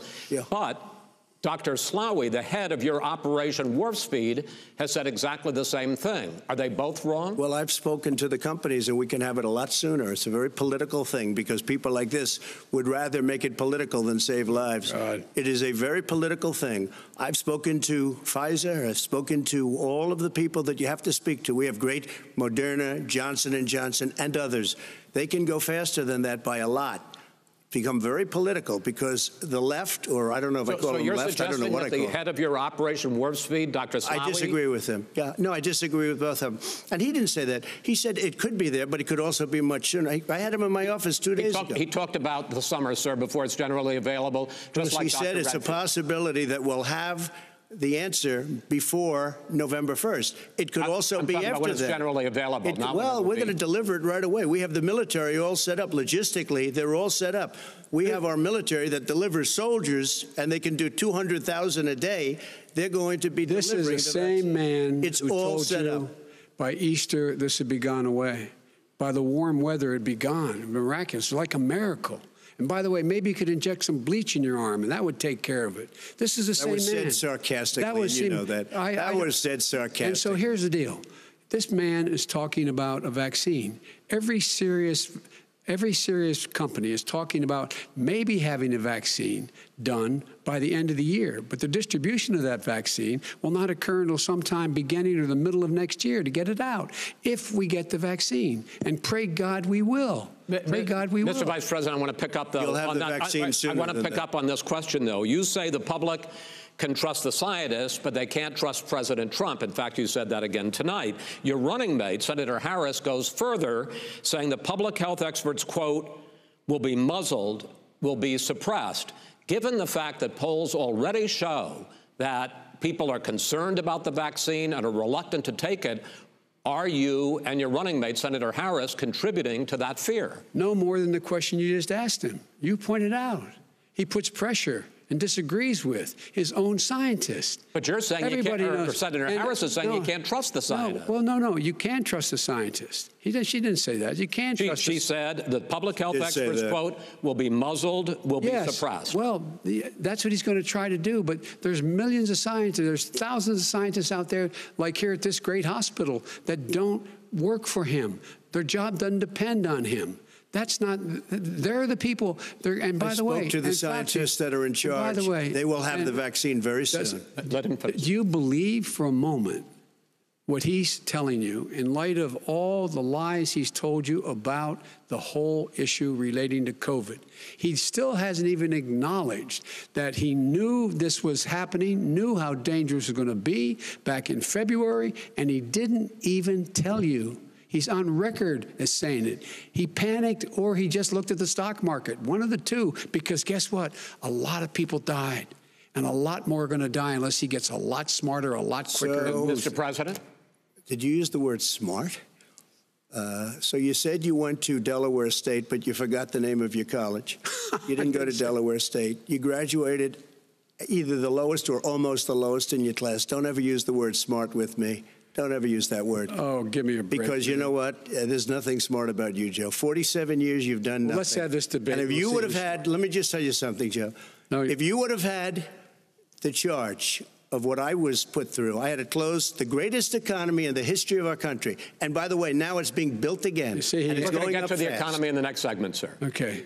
It's going up fast. Okay. When it comes to how the virus has been handled so far, the two of you have taken very different approaches, and this is going to affect how the virus is handled going forward by whichever of you ends up becoming the next president. I want to quickly go through several of those. Reopenings. Vice President Biden, you have been much more reluctant than President Trump about reopening the economy and schools. Why, sir? Because he doesn't have a plan. If I were running, I know what the plan is. You've got to provide these businesses the ability to have the money to be able to reopen with the PPE as well as with the sanitation they need. You have to provide them plastic. Tell that to Nancy Pelosi. Well, he's just shush for a minute. Tell it to Nancy Pelosi and Schumer. By the way, Chuck. Nancy Pelosi and Schumer, they have a plan. He won't even meet with them. The Republicans won't meet with him in the Senate. And he sits on his golf course. And well, I mean, literally, think about it. You probably play more than I do, Joe. What about this question of reopenings and the fact? Well, he wants to shut down this country, and I want to keep it open. And we did a great thing by shutting it down. Wait a minute, Joe. Let me shut you down for a second, Joe, just for 1 second. He wants to shut down the country. We just went through it. We had to because we didn't know anything about the disease. Now we found that elderly people with heart problems and diabetes and different problems are very, very vulnerable. We learned a lot. Young children aren't. Even younger people aren't. We've learned a lot. But he wants to shut it down. More people will be hurt by continuing. If you look at Pennsylvania, if you look at certain states that have been shut down, they have Democrat governors all. One of the reasons they're shut down is because they want to keep it shut down until after the election on November 3rd. I want to move on to another subject. I want to move on to another subject. But those states are not doing well that are shut down right now. Respond to that. President Trump, you have begun to increasingly question the effectiveness of masks as a disease preventer. And in fact, recently you have cited the issue of waiters touching their masks and touching plates. Are you questioning No, I think the masks efficacy are okay. of You have to understand, if you look, I mean, I have a mask right here. I put a mask on, when I think I need it. Tonight, as an example, everybody's had a test, and you've had social distancing and all of the things that you have to. But I wear masks when needed. When needed, I wear masks. Okay, let me ask. I don't wear masks like him. Every time you see him, he's got a mask. He could be speaking 200 feet away from it. He shows up with the biggest mask I've ever seen. I will say this. Vice President Biden, go ahead, sir. Look, the way to open businesses is give them the wherewithal to be able to open. We provided money. But I was asking you, sir, about masks. Well, masks make a big difference. His own head of the CDC said if we just wore masks between now, if everybody wore masks and social distance between now and January, we'd probably save up to 100,000 lives. It matters. And they've also said the opposite. They've also said no serious person said the opposite. Well, look serious. at Dr. Fauci. Dr. Fauci said the opposite. He did not say the opposite. We got a little bit more than a minute left in this segment. Masks are not good. Then he changed his mind. He said masks good. I'm okay with masks. I want to ask you both about one last subject, because your different approaches has even affected the way that you have campaigned. President Trump, you're holding large rallies with crowds packed together, thousands of people. Outside, yes, sir, agreed. Vice President Biden, you are holding much smaller events with nobody will show up. People with well, it's true. Nobody shows up to his rallies. All right. In any case, why you holding the big rallies? Why you not? You go first, sir. Because people want to hear what I have to say. I mean, but are you not worried about a great job as a president, and I'll have 35,000 people show up at airports. We use airports. Are you not worried about we the have a lot of people. Sir?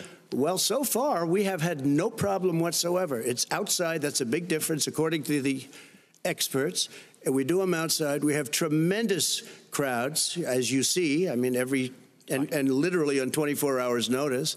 And Joe does the circles and has 3 people someplace. Okay. By the way, did you see one of the last big rallies he had? And a reporter came up to him to ask him a question. He said, no, stand back. Put on your mask. Put on a mask. Have you been tested? I'm way far away from those other people. That's what he said. I can't. I'm going to be okay.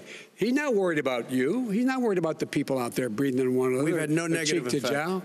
No negative effect. We've had no negative effect. And we've had 40,000 people at these rallies. Just quickly finish up, because I want to move on to our next. Yes, I would. He's been totally irresponsible the way in which he has handled the social distancing and people wearing masks, basically encouraged them not to.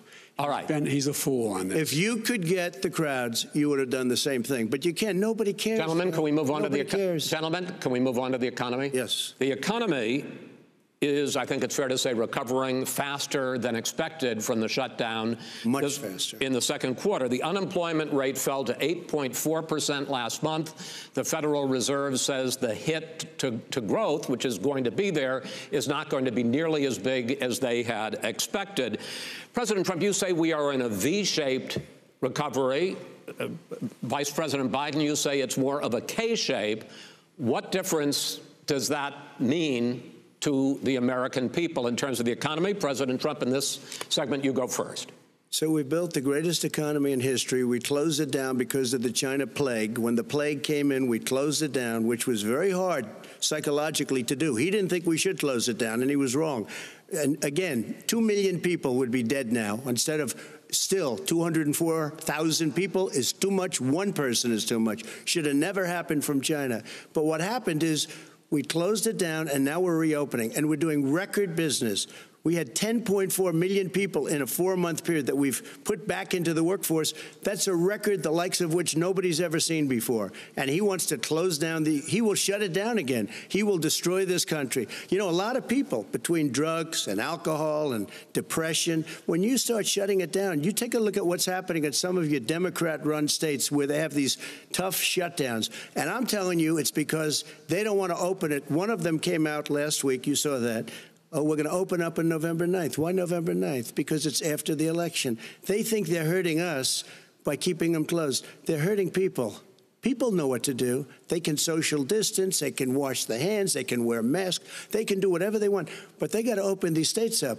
When you look at North Carolina, when you look, and these governors are under siege, Pennsylvania, Michigan, and a couple of others, you got to open these states up. It's not fair. You're talking about almost it's like being in prison.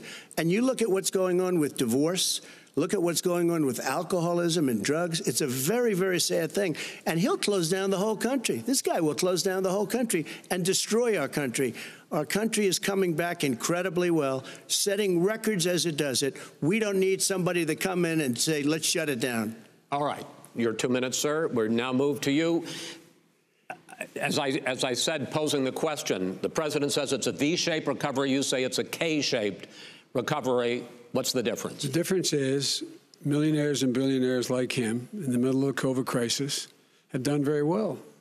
Billionaires have made another $300 billion because of his profligate tax proposal, and he only focused on the market. But you folks at home, you folks living in Scranton and Claymont and all the small towns and working class towns in America, how well are you doing? This guy paid a total of $750 in taxes. Sir, wait, no, sir, it's his wrong statement. Yeah, I understand. You've agreed to the 2 minutes, so please let him have it. Do I get my time back? The fact is that he has, in fact, worked on this in a way that he's going to be the first president of the United States to leave office having fewer jobs in his administration than when he became president. Fewer jobs than when he became president. First one in American history. Secondly, the people who have lost their jobs are those people who have been on the front lines, those people who have been saving our lives, those people who have been out there dying, people who've been putting themselves in the way to make sure that we could all try to make it. And the idea that he is insisting that we go forward and open when you have almost half the states in America with a significant increase in COVID deaths and COVID cases in the United States of America. And he wants to open it up more. Why does he want to open it up? Why doesn't he take care of the American? You can't fix the economy until you fix the COVID crisis. And he has no intention of doing anything about making it better for you all at home in terms of your health and your safety. Schools. Why aren't schools open? Because it costs a lot of money to open them safely. You know, they were going to give, his administration was going to give the teachers and school students masks. And then they decided, no, couldn't do that because it's not a national emergency. Not a national emergency. They've done nothing to help small businesses. Nothing. They're closing. 1 in 6 is now gone. He ought to get on the job and take care of the needs of the American people so we can open safely. All right. Your time is up, sir. Well, we are going to get to the... I have to respond to that. Well, you both had 2 minutes, sir. Excuse me, he made a statement. So did you. People want their schools, people want their schools open. They don't want to be shut down. They don't want their state shut down. They want their restaurants. I look at New York. It's so sad what's happening in New York. It's almost like a ghost town. And I'm not sure it can ever recover what they've done in New York. People want their places open. They want to get back to their lives. They'll be careful, but they want their schools open. I'm the one that brought back football. By the way, I brought back Big Ten football. It was me, and I'm very happy to do it.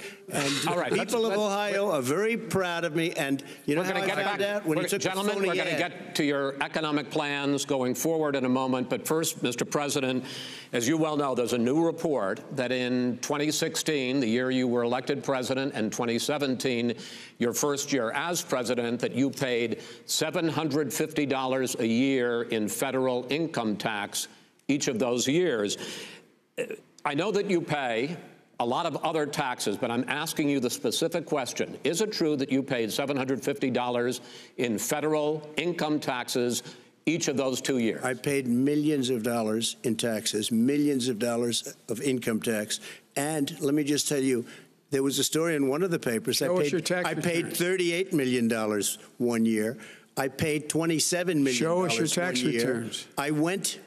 You'll see it as soon as it's finished. You'll see it. You know, if you want to go to the Board of Elections. There's a 118-page or so report that says everything I have, every bank I have, I'm totally under-leveraged because the assets are extremely good, and we have a very, I built a great company. I'm asking you a specific question, which is... let me tell you. I understand all of that. I understand all of that. No, Mr. President, go ahead. I'm asking you a question. Will you tell us how much you paid in federal income taxes in 2016 and 2017? Millions of dollars. You paid millions of dollars? Millions of dollars, So yes. not 750? Millions of dollars, and you'll get to see it. And you'll get to see it. But let me just tell you, Chris, let me just tell you something, that it was the tax laws. I don't want to pay tax. Before I came here, I was a private developer. I was a private business people. Like every other private person, unless they're stupid, they go through the laws, and that's what it is. He passed a tax bill that gave us all these privileges for depreciation and for tax credits. We build a building and we get tax credits, like the hotel on Pennsylvania Avenue. You get a massive, which, by the way, was given to me by the Obama administration, if you can believe that. Now, the man got fired right after that happened. But Vice President Biden, you want to respond? Yeah, I do want to respond. Look, the tax code that made him put him in a position that he pays less tax than a school teacher makes on the money a school teacher makes is because of him he says he's smart because he can take advantage of the tax code. And he does take advantage of the tax code. That's why I'm going to eliminate the Trump tax cuts. And I'm going to eliminate those tax cuts and make sure that we invest in the people who, in fact, need the help. People out there need help. But why didn't you do it over the last 25 years? Because you weren't president. Because you weren't president screwing things up. You were a senator. And you're the worst president America has ever had. Hey, Come Joe, on. let me just tell you, Joe. I've done more in 47 months. I've done more than you've done in 47 years, Joe. We've done things that you never even thought of doing, including fixing the broken military that you gave me, including taking care of your vets. Mr. President, we're talking about the economy. I'd like to ask you about your plans going forward, because, Mr. Vice President, your economic plan, if you were to be elected president, focuses a lot on big government, big taxes, big spending. I want to focus first on the taxes. You propose more than $4 trillion over a decade in new taxes on individuals making more than $400,000 a year and on corporations. President Trump says that kind of an increase in taxes is going to hurt the economy as it's just coming out of a recession. Well, just take a look at what the analysis done by Wall Street firms. Points out that my economic plan would create 7 million more jobs than his in 4 years, number one. And number two, it would create an additional $1 trillion in economic growth, because it would be about buying American. That we're going to make this federal government spend $600 billion a year on everything from ships to steel to buildings and the like. And under my proposal, we're going to make sure that every penny of that has to be made by a company. But respectfully, sir, I'm talking about taxes, not spending. By the way, I'm going to eliminate a significant number of the tax. I'm going to make the corporate tax 28%. It shouldn't be 21%. You have 91 companies, in the Fortune 500, who don't pay a single penny in tax, making billions of dollars. Why didn't you do it before when you were vice president with Obama? Because you, in fact, passed that. That was your tax proposal. I got it done. And you know what happened? You got it done. Our economy boomed like it's never boomed. The economy is Mr. President, Mr. President, let me pick up on that. You would continue your free market approach, lower taxes, more deregulation, correct? Not lower taxes for the American people. Excuse me. But in Obama's, you talk about the economy booming, it turns out that in Obama's final 3 years as president, more jobs were created, 1.5 million more jobs than in the first 3 years of your presidency. They had the slowest recovery since economic recovery since 1929. It was the slowest recovery. Also, they took over something that was down here. All you had to do is turn on the lights and you pick up a lot. But they had the slowest economic recovery since 1929. Let me tell you about the stock market. When the stock market goes up, that means jobs. It also means 401ks. if you got in, if you ever became president with your ideas, you want to terminate my taxes, I'll tell you what, you'll lose half of the companies that have poured in here will leave, and plenty of companies that are already here, they'll leave for other places. They will leave, and you will have a depression, the likes of which you've never seen. Look, we inherited the worst recession short of a depression in American history. I was asked to bring it back. We were able to have an economic recovery that created the jobs you're talking about. We handed him a booming economy. He blew it. It wasn't booming. He blew it. It wasn't booming. It was the weakest recovery since 1929. Is it fair to say he blew it when, in fact, when there was record low unemployment before COVID? Yeah, but because what he did, even before COVID, manufacturing went in the hole.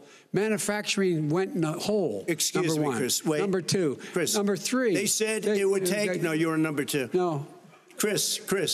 They said it would take a miracle to bring back manufacturing. I brought back 700,000 jobs. They brought back nothing. They gave up on manufacturing. Part of my standard fare. I'm the guy that brought back the automobile industry. All right, let him. We brought back. I was asked to bring back Chrysler and General Motors. We brought them back right here in the state of Ohio and Michigan. He blew it. They're gone. He blew it. And in fact, they're going. Ohio had the best year it's ever had last year. Michigan had the best year they've ever had. That is not true. Many car companies came in from Germany, from Japan, went to Michigan, went to Ohio. They're not having. And they didn't come in with you. Mr. Vice President, go ahead. And so you take a look at what he's actually done. He's done very little. His trade deals are the same way. He talks about these great trade deals. You know, he talks about the art of the deal. China's perfected the art of the steal. We have a higher deficit with China now than we did before. We have the highest trade deficit with Mexico. China ate your lunch, down 18%. China ate your lunch, Joe, and no wonder your son goes in and he takes out billions of dollars. Takes out billions of dollars to manage. He makes millions of dollars. And also, while we're at it, why is it, just out of curiosity, the mayor of Moscow's wife gave your son $3.5 million. What did he do to deserve it? What did he do with Burisma to deserve $183,000? You've asked your question, let him answer. None of that is true. Oh, really? He didn't get $3.5 million? Mr. President, please. Totally discredited. Totally discredited. And by the way, he didn't get $3.5 million, Joe? Mr. Vice, he got $3.5 million. It is not true. Oh, really? Mr. President, it's an open discussion, please. Now, it's a fact. Well, you have raised an issue. Let the Vice President answer. Discredited. Did Burisma pay him $183,000 a month? With no experience in energy? Mr. President, my son did nothing wrong at Burisma. I think he did. Mr. President, let him answer. He doesn't want to let me answer because he knows I have the truth. His position has been totally, thoroughly discredited. By who? The media? By everybody. Well, by the media, by our allies, by the World Bank, by everyone has discredited. Matter of fact, even the people who testified under oath. So let me ask you this. No, go ahead, Mr. I'm listening to you. People under. He got $3.5 million from Moscow. He testified under oath, and his administration said, "I did my job and I did it very well. Oh, really? I did it I'd honorably." like to know who they are. Well, I'll give you the list of the people who testified. No, go ahead, sir. Sure, you've already fired most of them because they did a good job. Some people don't do a good job. With you, go ahead. Wait a minute. You get the final word, Mr. Well, it's hard to get any word in with this clown. Excuse me. Hey, let me just say to you. No. Mr. President. $3.5 million, Joe. That is simply. Why did he deserve $3.5 million from Moscow? Look, here's the deal. We want to talk about families and ethics. I don't want to do that.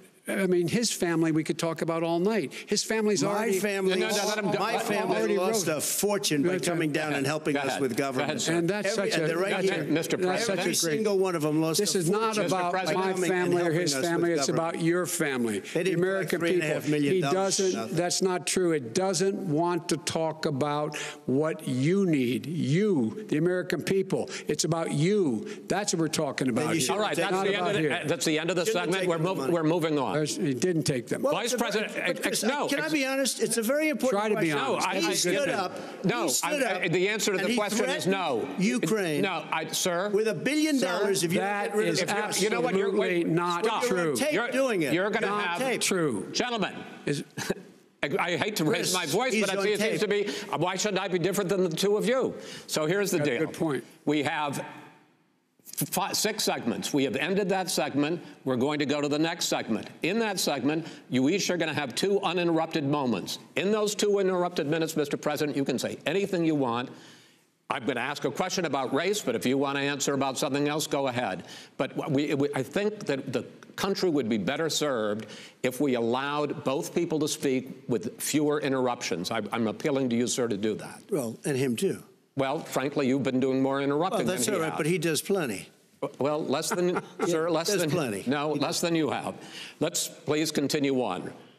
The issue of race. Vice President Biden, you say that President Trump's response to the violence in Charlottesville 3 years ago, when he talked about very fine people on both sides, was what directly led you to launch this run for president. Oh, yeah, sure.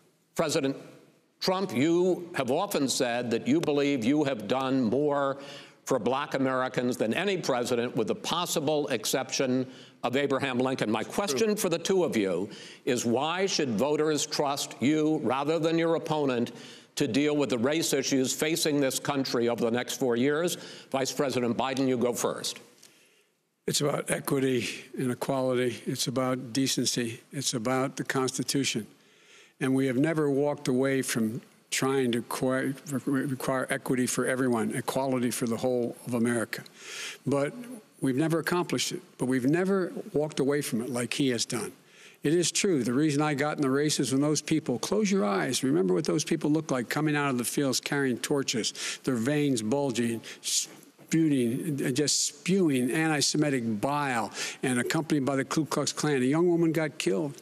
And they asked the president what he thought. He said there were very fine people on both sides. No president has ever said anything like that. It is whose sir. Second point I'd make to you is that when Floyd was killed, when Mr. Floyd was killed, there was a peaceful protest in front of the White House. What did he do? He came out of his bunker, had the military use tear gas on him so he could walk across to a church and hold up a Bible. And then what happened after that? The bishop of that very church said that it was a disgrace. The general who was with him said all he ever wants to do is divide people, not unite people at all. This is a president who has used everything as a dog whistle to try to generate racist hatred, racist division. This is a man who, in fact, you talk about helping African Americans. 1 in 1,000 African Americans has been killed because of the coronavirus. And if he doesn't do something quickly, by the end of the year, 1 in 500 will have been killed. 1 in 500 African Americans. This man is a savior of African Americans. This man cares at all. This man's done virtually nothing. Look, the fact is that you have to look at what he talks about. You have to look at what he did. And what he did has been disastrous for the African-American community.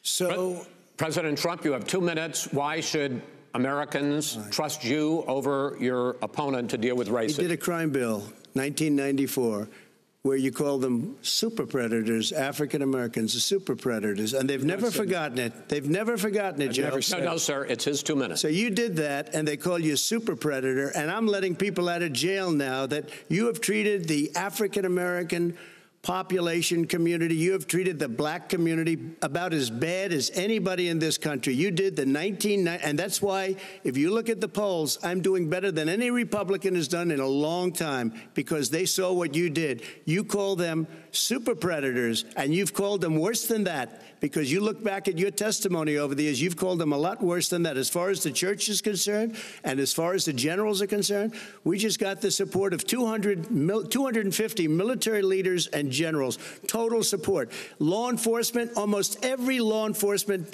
group in the United States. I have Florida, I have Texas, I have Ohio, I have Portland. The sheriff just came out today and he said, I support President Trump. I don't think you have any law enforcement. You can't even say the word law enforcement, because if you say those words, you're going to lose all of your radical left supporters.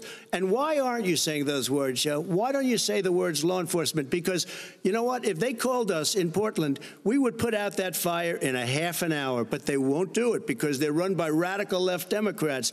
If you look at Chicago, if you look at any place you want to look, Seattle, they heard we were coming in the following day and they put up their hands and we got back back Seattle. Minneapolis, we got it back, Joe, because we believe in law and order, but you don't.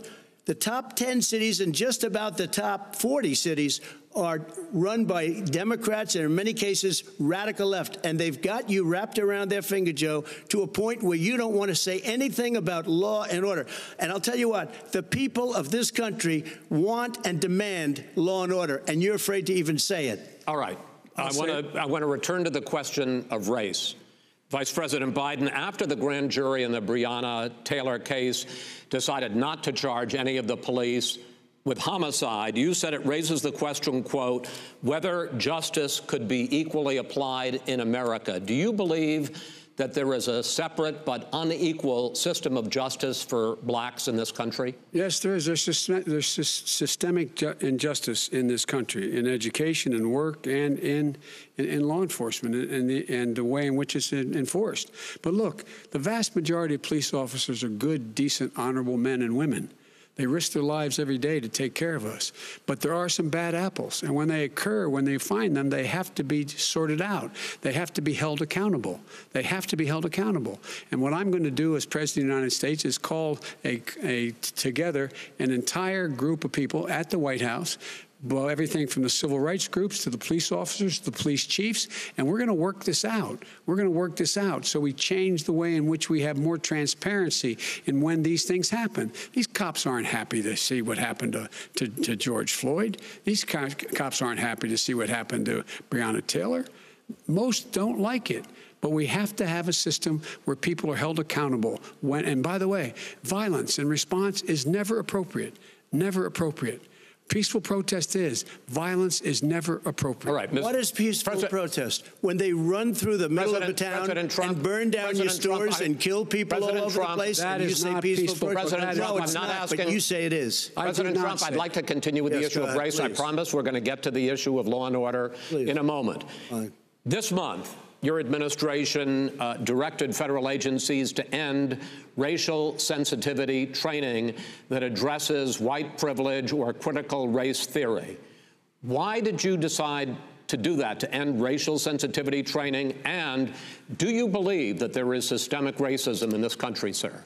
I ended it because it's racist. I ended it because a lot of people were complaining that they were asked to do things that were absolutely insane, that it was a radical revolution that was taking place in our military, in our schools, all over the place, and you know it, and so does everybody else. And he would know. What is radical about racial sensitivity training, sir? If you were a certain person, you had no status in life. It was sort of a reversal. And if you look at the people, we were paying people hundreds of thousands of dollars to teach very bad ideas and, frankly, very sick ideas. And really, they were teaching people to hate our country. And I'm not going to do that. I'm not going to allow that to happen. We have to go back to the core values of this country. They were teaching people that our country is a horrible place, it's a racist place, and they were teaching people to hate our country. And I'm not going to allow that to happen. Vice President Biden? Nobody's doing that. He's the racist. You just don't know. Here's the deal. I know a lot more about this than he does. Let him finish. The fact is that there is racial insensitivity. People have to be made aware of what other people feel like, what insults them, what is demeaning to them. It's important that people know they don't want to. Many people don't want to hurt other people's feelings, but it makes a big difference. It makes a gigantic difference in the way a child is able to grow up and have a sense of self-esteem. It's a little bit like how this guy and his friends look down on so many people. They look down their nose on people like Irish Catholics like me and grew up in Scranton. They look down on people who don't have money. They look down on people who are of a different faith. They look down on people who are a different color. In fact, we're all Americans. The only way we're going to bring this country together is bring everybody together. There's nothing we cannot do if we do it together. We can take this on and we can defeat racism in America. President Trump, sir. During the Obama-Biden administration, there was tremendous division. There was hatred. You look at Ferguson, you look at You go to many places. Look at Oakland. Look what happened in Oakland. Look what happened in Baltimore. Look what happened. Frankly, it was more violent than what I'm even seeing now. Oh, my but Lord. The reason is that ridiculous. the Democrats that run these cities don't want to talk like you about law and order. Violent and you crime, still haven't mentioned. Are you in favor of law and order? I'm in favor of law. You follow. Are you in favor of law and order? Go yes, ahead. I'm in favor. You asked a question. Let him finish. Law and order. Law and order. Let him answer. Law and order with justice, where people get treated fairly. Okay. And the fact of the matter is, violent crime went down 17%, 15% in our administration. All right. It's gone up on his watch. Went down much more in ours. All right, we're now. Mr. President, you're going to. Mr. President, every record in the book. Mr. President, you're going to be very happy because we're now going to talk about law and order. Places we had trouble were Democratic-run cities. That's exactly my question. There has been a dramatic increase in homicides in America this summer particularly, and you often blame that on Democratic mayors and Democratic governors, but in fact there have been equivalent spikes in Republican-led cities like Tulsa and Fort Worth. So the question is this really a party issue? I think it's a party issue. You can bring in a couple of examples, but if you look at Chicago, what's going on in Chicago, where 53 people were shot and 8 died shot. If you look at New York, where it's going up like nobody's ever seen anything, the numbers are going up 100, 150, 200% crime. It is crazy what's going on.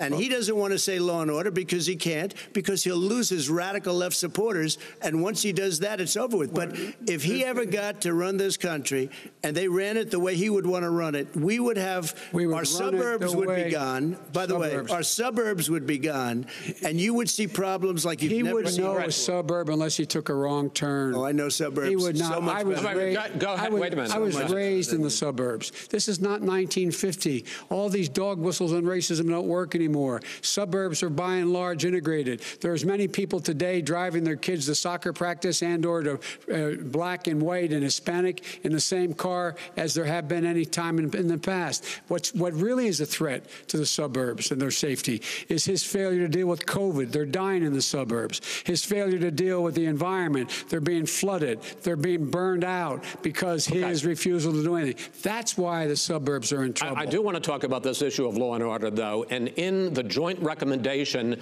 that came from the Biden-Bernie Sanders task force, you talked about, quote, reimagining policing. Yeah. First of all, what does reimagining policing mean, and do you support? It means. Let me, if I might finish the question. What does reimagining policing mean, and do you support the Black Lives Matter call for community control of policing? Look, what I support is the police having the opportunity to deal with the problems they face. And I'm totally opposed to defunding the police offices. As a matter of fact, local police, the only one defunding in his budget calls for a $400 million cut in local law enforcement assistance. They need more assistance. They need, when they show up for a 9/11 call, to have someone with them as a psychologist or psychiatrist to keep them from having to use force and be able to talk people down. We have to have community policing like we had before, where the officers get to know the people in the communities. That's when crime went down. It didn't go up, it went down. And so we have to be engaged. That's not what they're talking about, Chris. That's not what they're talking about. He's talking about defunding the police. That is not true. He doesn't have any law support. Look, he has no law enforcement support. That's not true. Almost nothing. Look. Oh, really? Who do you have? Name one group that supports you. Name one group that came out and supported you. Go ahead. Think. We have time. We don't have time to do anything. Think about it. Name one law enforcement group that came out and supported. Gentlemen, I think I'm going to take back the moderator's role, and I want to get to another subject, which is the issue of protests in many cities that have turned violent. In Portland, Oregon, especially, we had more than 100 straight days of protests, which I think you would agree. You talk about peaceful protests. Many of those turned into riots.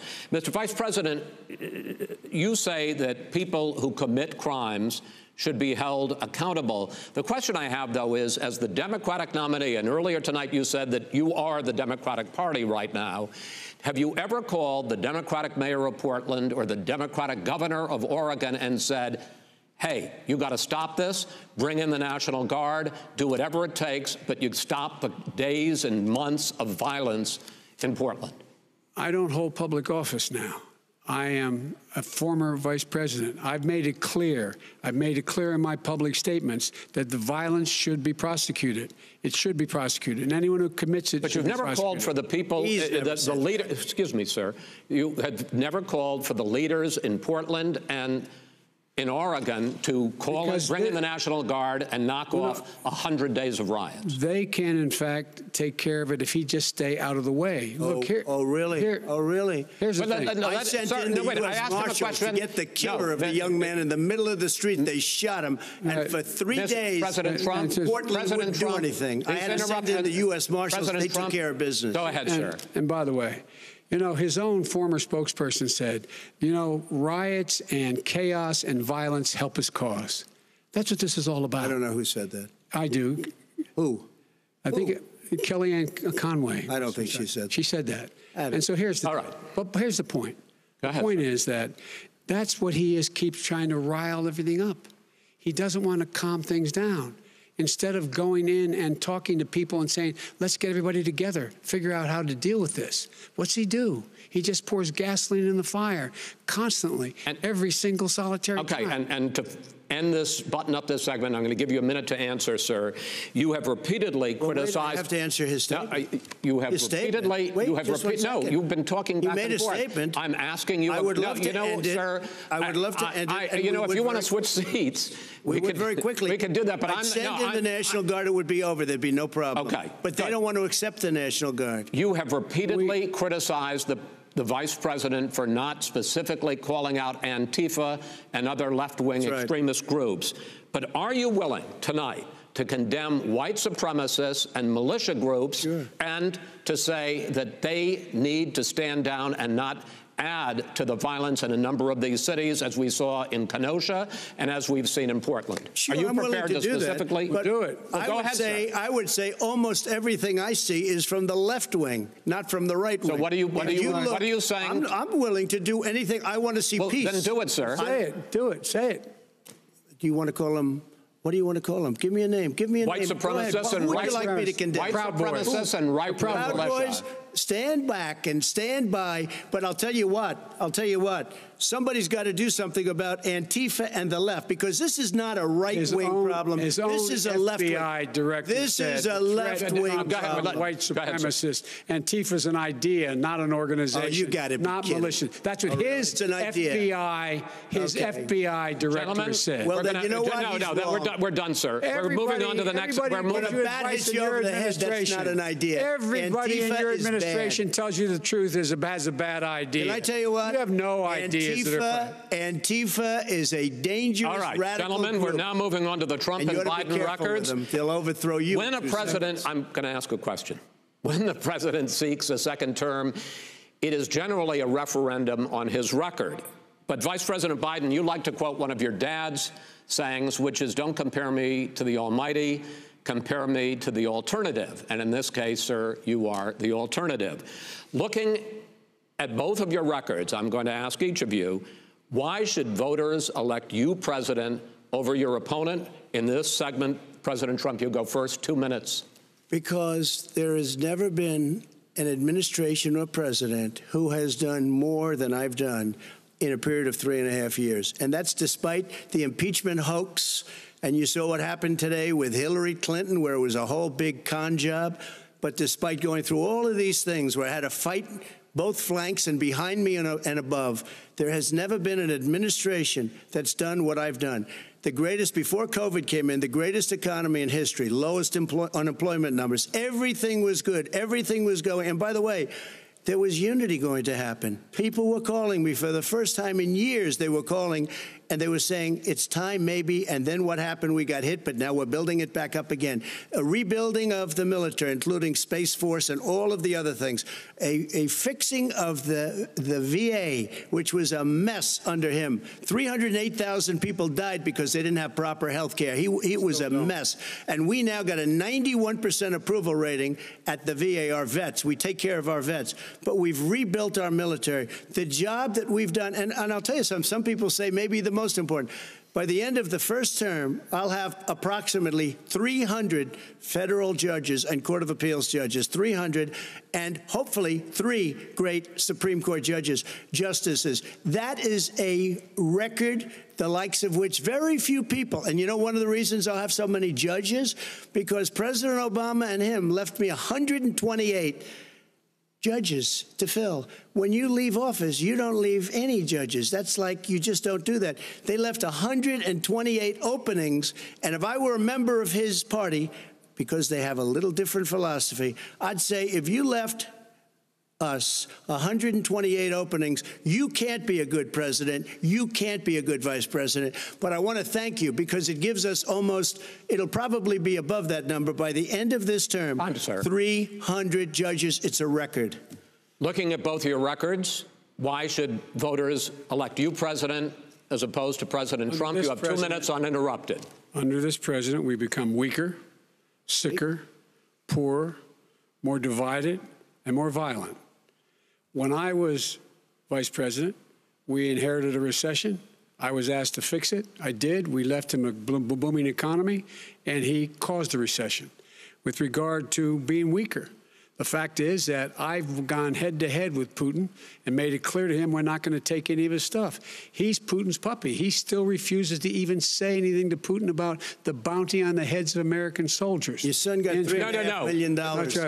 And by the way, my son... Wait a minute. Mr. President, your campaign agreed to both sides would get 2-minute answers uninterrupted. Well, your side agreed to it, and...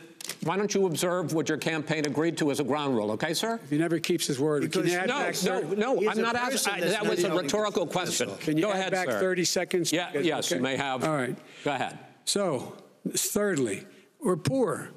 The billionaires have gotten much more wealthy by a tune of over $300 to $400 billion more just since COVID.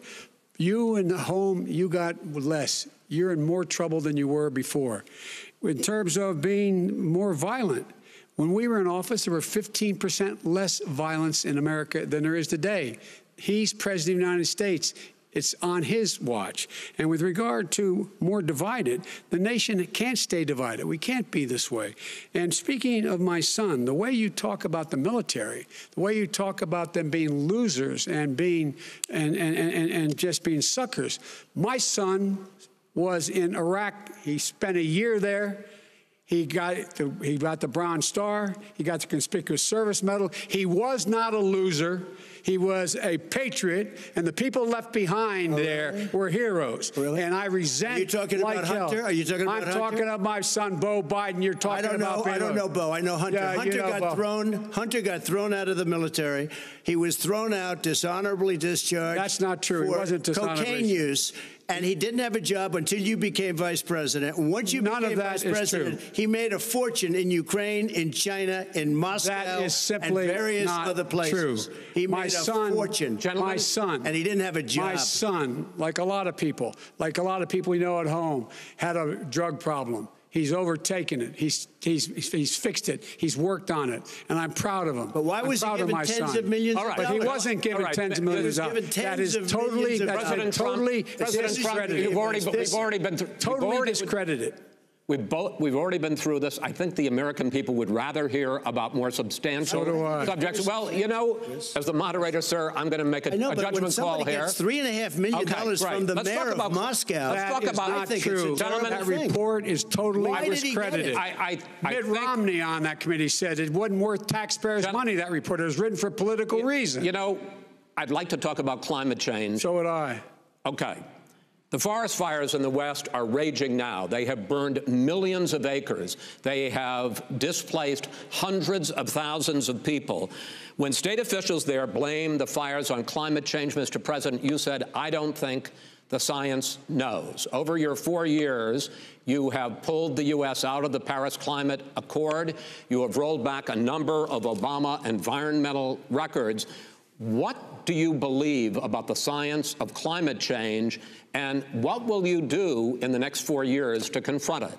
I want crystal clean water and air. I want beautiful, clean air. We have now the lowest carbon. If you look at our numbers right now, we are doing phenomenally. But I haven't destroyed our businesses. Our businesses aren't put out of commission. If you look at the Paris Accord, it was a disaster from our standpoint. And people are actually very happy about what's going on because our businesses are doing well. As far as the fires are concerned, you need forest management in addition to everything else. The forest floors are loaded up with trees, dead trees that are years old, and they're like tinder, and leaves and everything else. You drop a cigarette in there, the whole forest burns down. You've got to have forest management. You've got to have cuts. What do you believe about the science of climate change, sir? I believe that we have to do everything we can to have immaculate air, immaculate water, and do whatever else we can that's good. You know, we're planting 1 billion trees, the Billion Tree Project, and it's very exciting. You believe for a lot of people. that human pollution, greenhouse gas emissions contributes to the global warming of this planet? I think a lot of things do, but I think to an extent, yes. I think to an extent, yes. But I also think we have to do better management of our forests. Every year, I get the call, California's burning. California's burning. If that was cleaned, if you had forest management, good forest management, you wouldn't be getting those calls. You know, in Europe, they have forest cities. They're called forest cities. They maintain their forests. They manage their forests. I was with the head of a major country. It's a forest city. He said, sir, we have trees that are far more, they ignite much easier than California. There shouldn't be that problem. I spoke with the governor about it. I'm getting along very well with the governor. But I said, you know, at some point, you can't every year have hundreds of thousands of acres of land just burned to the ground. That's burning down because of a lack of management. But, sir, if you believe in the science of climate change, why have you rolled back the Obama Clean Power Plan, which limited carbon emissions in power plants? Why have you relaxed? Because it was driving energy prices through the sky. Why have you relaxed fuel economy standards that are going to create more pollution from cars and trucks? Well, not really, because what's happening is the car is much less expensive and it's a much safer car, and you're talking about a tiny difference. And then what would happen, because of the cost of the car, you would have at least double and triple the number of cars purchased. We have the old slugs out there that are 10, 12 years old. If you did that, the car would be safer. It would be much cheaper by $3,500. In the case of California, they've simply ignored. No, but you would take a lot of cars off the market because people would be able to afford a car. Now, and by the way, we're going to see how that turns out. But a lot of people agree with me, many people. The car has gotten so expensive because they have computers all over the place for an extra little bit of gasoline. And, and I'm okay with electric cars, too. I think I'm all for electric cars. I've given big incentives for electric cars. But what they've done in California is just crazy. Vice President Biden, I'd like you to respond to the president's climate change record, but I also want to ask you about a concern. You proposed $2 trillion in green jobs. You talk about new limits, not abolishing, but new limits on fracking, ending the use of fossil fuels to generate electricity by 2035, and zero net emission of greenhouse gases by 2050. The president says a lot of these things would tank the economy and cost millions of jobs. He's absolutely wrong, number one. Number two, if in fact, during our administration, the Recovery Act, I was in charge, able to bring down the cost of renewable energy to cheaper than or as cheap as coal and gas and oil. Nobody's going to build another coal-fired plant in America. No one's going to build another oil-fired plant in America. They're going to move to renewable energy, number one. Number two, we're going to make sure that we are able to take the federal fleet and turn it into a fleet that's run on their electric vehicles. Making sure that we can do that, we're going to put 500,000 charging stations in all of the highways that we're going to be building in the future. We're going to build an economy that, in fact, is going to provide for the ability us to take 4 million buildings and make sure that they, in fact, are weatherized in a way that, in fact, they'll emit significantly less gas and oil because the heat will not be going out. There's so many things that we can do now to create thousands and thousands of jobs. We can get to net zero in terms of energy production by 2035. Not only not costing people jobs, creating millions of good-paying jobs, not $15 an hour, but prevailing wage. by having a new infrastructure that, in fact, is green. And the first thing I will do, I will rejoin the Paris Accord. I will join the Paris Accord because with us out of it, look what's happening. It's all falling apart. And talk about someone who has no relationship with foreign policy.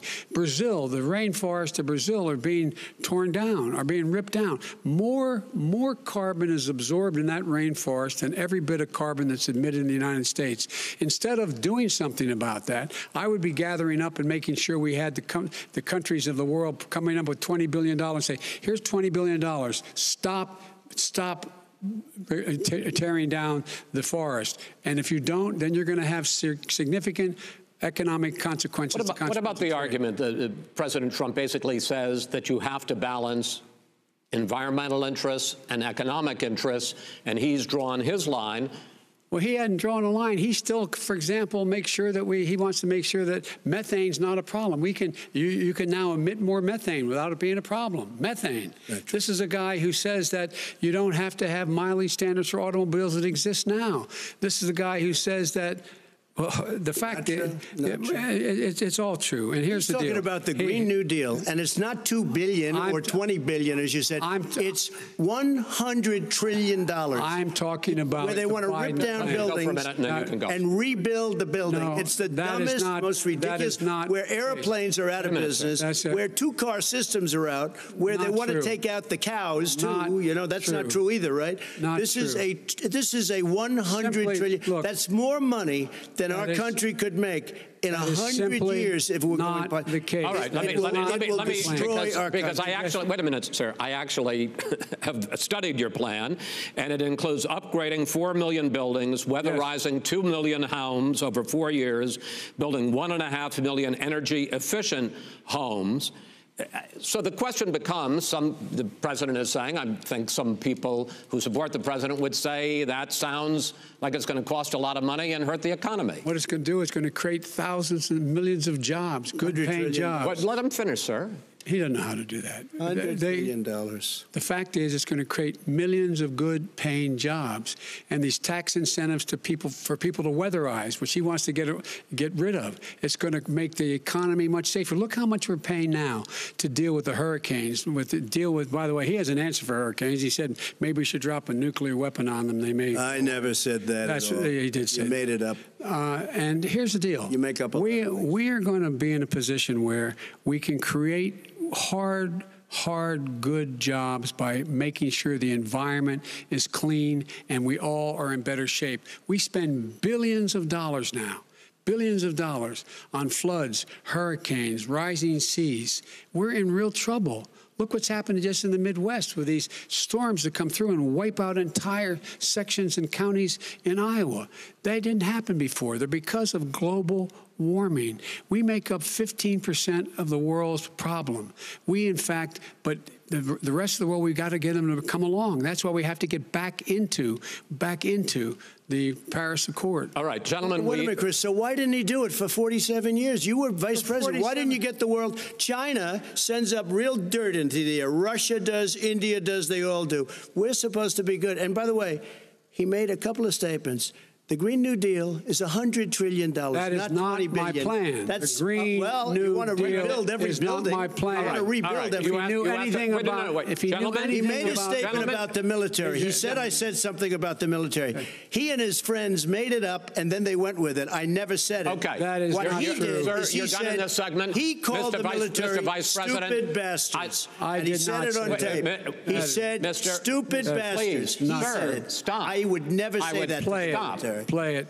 Go ahead. Mr. Vice President answered his final question. The final question is, I can't remember which of all his rantings. I'm having a little trouble myself. But and about the economy and about this question of what it's going to cost. The economy. I mean, the Green New Deal and the idea of what your environmental changes will do. The Green New Deal will pay for itself as we move forward. We're not going to build plants that, in fact, are great polluting plants. So do you support the Green New Deal? Pardon me? Do you support? No, I don't support the Green New Deal. Oh, you don't? Oh, well, that's a big statement. I support that means you just lost the radical left. I support the Biden plan that I put forward. Okay. the Biden plan, which is different than what he calls the radical Green New Deal. All right, gentlemen, final segment. Election integrity. As we meet tonight, millions of Americans are receiving mail-in ballots or going to vote early.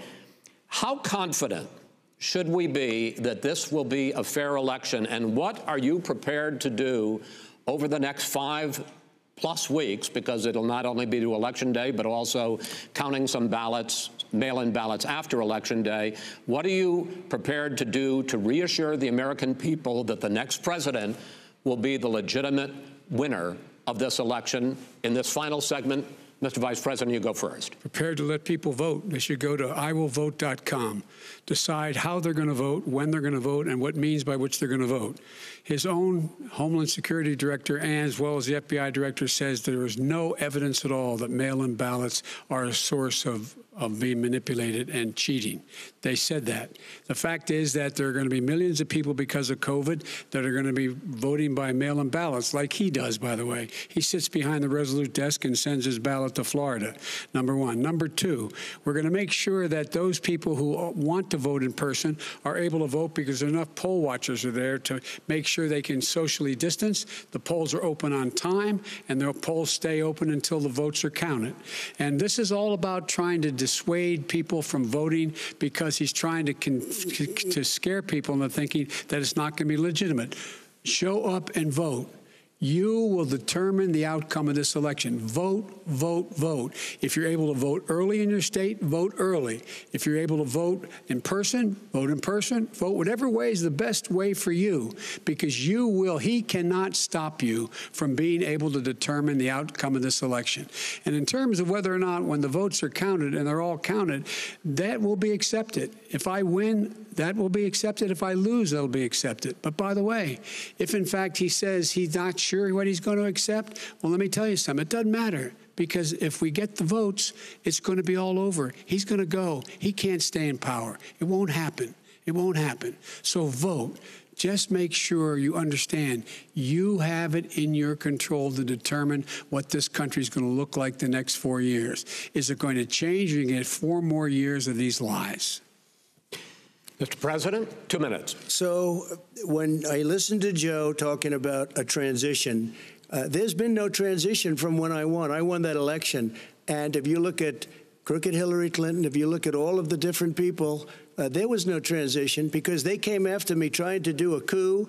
They came after me spying on my campaign. They started from the day I won, and even before I won, from the day I came down the escalator with our First Lady. They were a disaster. They were a disgrace to our country. And we've caught them. We've caught them all. We've got it all on tape. We've caught them all. And by the way, you gave the idea for the Logan Act against General Flynn. You better take a look at that, because we caught you in a sense. And President Obama was sitting in the office. He knew about it, too. So don't tell me about a free transition. As far as the ballots are concerned, it's a disaster. A solicited ballot, okay, solicited is okay. You're soliciting, you're asking, they send it back, you send it back. I did that. If you have an unsolicited, they're sending millions of ballots all over the country. There's fraud. They found them in creeks. They found some with the name Trump, just happened to have the name Trump just the other day in a waste paper basket. They're being sent all over the place. They sent 2 in a Democrat area. They sent out 1,000 ballots. Everybody got 2 ballots. This is going to be a fraud like you've never seen. The other thing, it's nice on November 3rd, you're watching and you see who won the election. And I think we're going to do well, because people are really happy with the job we've done. But you know what? We won't know. We might not know for months, because these ballots are going to be all over. Take a look at what happened in Manhattan. Take a look at what happened in New Jersey. Take a look at what happened in Virginia and other places. They're not losing 2%, 1%, which, by the way, is too much. An election could be won or lost with that. They're losing 30 and 40%. It's a fraud, and it's a shame. And can you imagine where they say you have to have your ballot in by November 10th? November 10th. That means that's 7 days after the election, in theory, should have been announced. Okay. We have major states with that, sir, all run by Democrats. 2 minutes is 2 minutes. all run by Democrats. It's President Trump, it's a rigged election. You're going to be able to continue. You have been charging for months that mail-in balloting is going to be a disaster. You say it's rigged, that it's going to lead to fraud. But in 2018, in the last midterm election, 31 million people voted mail-in voting. That was a quarter, more than a quarter of all the voters that year cast their ballots by mail. Now that millions of mail-in ballots have gone out, what are you going to do about it? And are you counting on the Supreme Court, including a Justice Barrett, to settle any dispute? Yeah, I think I'm counting on them to look at the ballots, definitely. I hope we don't need them in terms of the election itself. But for the ballots, I think so, because what's happening is incredible. I read today, where at least 1% of the ballots for 2016 were invalidated. They take them. We don't like them. We don't like them. But what they are you throw going to them do out about it? There are millions of ballots going out right now. What you do is you go and vote. You do a solicited ballot, and that's okay, or you go and vote. I'm asking you about the fact that millions of people You go and vote. You go and vote. But like what I'm saying is, what are you going to do about the fact that millions of people... You either do, Chris, a solicited ballot where you're sending it in, they're sending it back, and you're sending... They have mailmen with lots of it. Did you see what's going on? Take a look at West Virginia, mailmen selling the ballots. They're being sold. They're being dumped in rivers. This is a horrible thing for our country. This is not going to end well. There is no evidence. This is not going to end well. 5 states have had mail-in ballots for the last decade or more. 5, including 2 Republican states. And you don't have to solicit the ballot. It's sent to you. It's sent to your home. What they're saying is that it has to be a postmark by election day. If it doesn't get in till the 7th, 8th, 9th, it still should be counted. He's just afraid of counting the votes because You're wrong. You're wrong. I want to continue with you on this, Vice President Biden. Chris, he's so wrong when he makes a statement like that. Excuse me. Vice President Biden, the biggest problem, in fact, over the years with mail-in voting has not been fraud historically. It has been that sizable numbers, sometimes hundreds of thousands of ballots are thrown out because they have not been properly filled out, or there is some other irregularity, or they missed the deadline. So the question I have is, are you concerned that the Supreme Court with a Justice Barrett will settle any dispute? I'm concerned that any court would settle this, because here's the deal. When you get a ballot and you fill it out, you're supposed to have an affidavit. If you didn't know, you have someone say that this is me. You should be able to, if in fact you can verify that's you before the ballot is thrown out, that's sufficient to be able to count the ballot because someone made a mistake and not dotting the correct I. Who they voted for, testify, say who they voted for, say it's you. That is totally legitimate.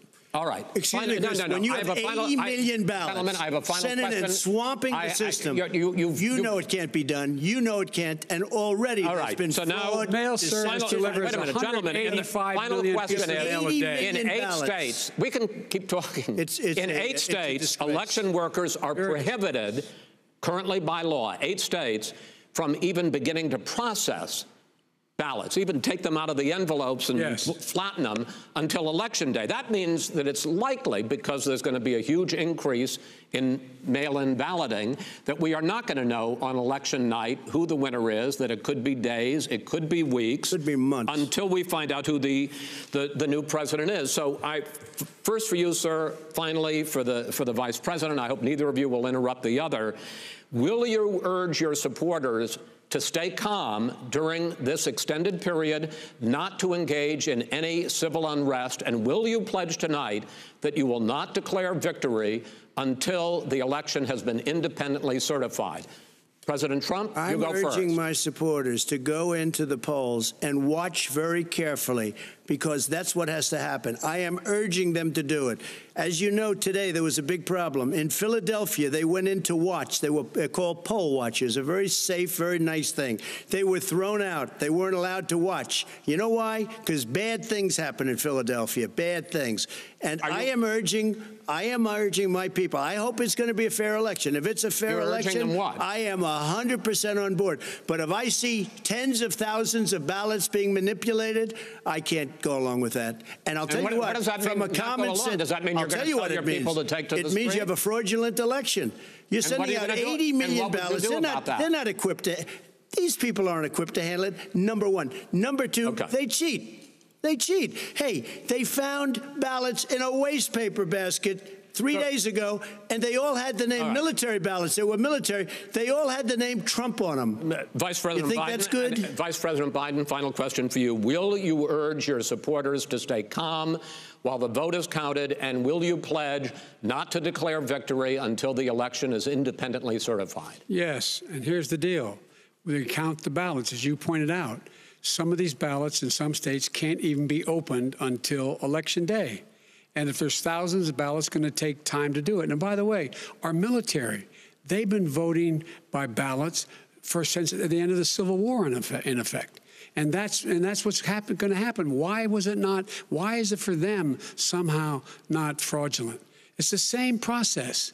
It's honest. No one has established at all that there is fraud related to mail-in ballots, that somehow it's a fraudulent process. It's already been established. Take a look at Carolyn Maloney's race. You had an opportunity to respond. Look at Carolyn Monroe. Go ahead. They have no idea what Vice happened. President Biden, go ahead. He has no idea what he's talking about. Here's the deal. The fact is, I will accept it, and he will too. You know why?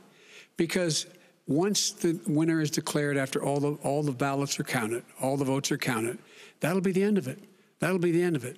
And if it's me, in fact, fine. If it's not me, I'll support the outcome.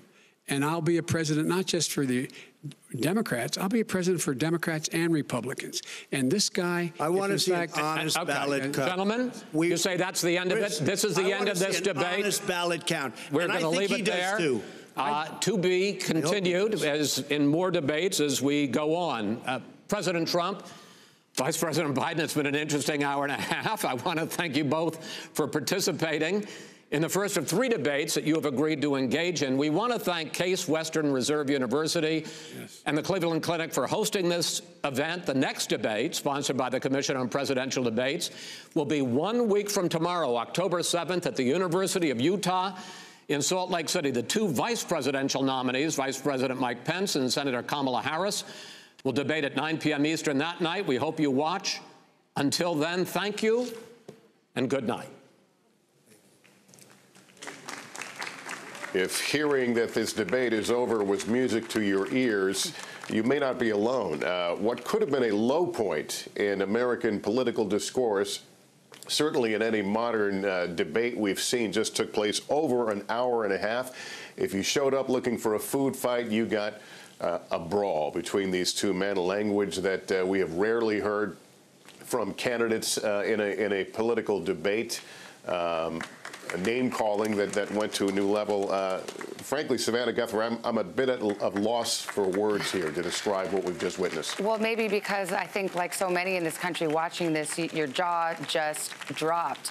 You can't pretend that this was a normal debate, a normal example of American democracy at work, a normal, tussle between foes.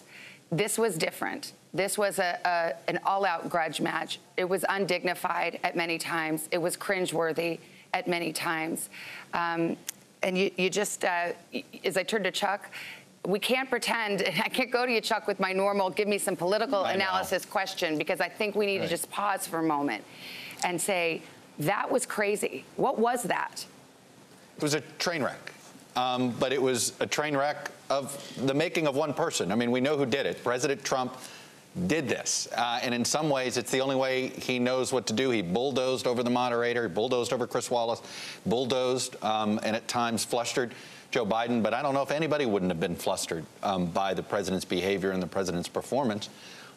It was a pure train wreck. I don't know how that helped anybody. If you were watching this as an undecided voter, I don't know if it helped at all.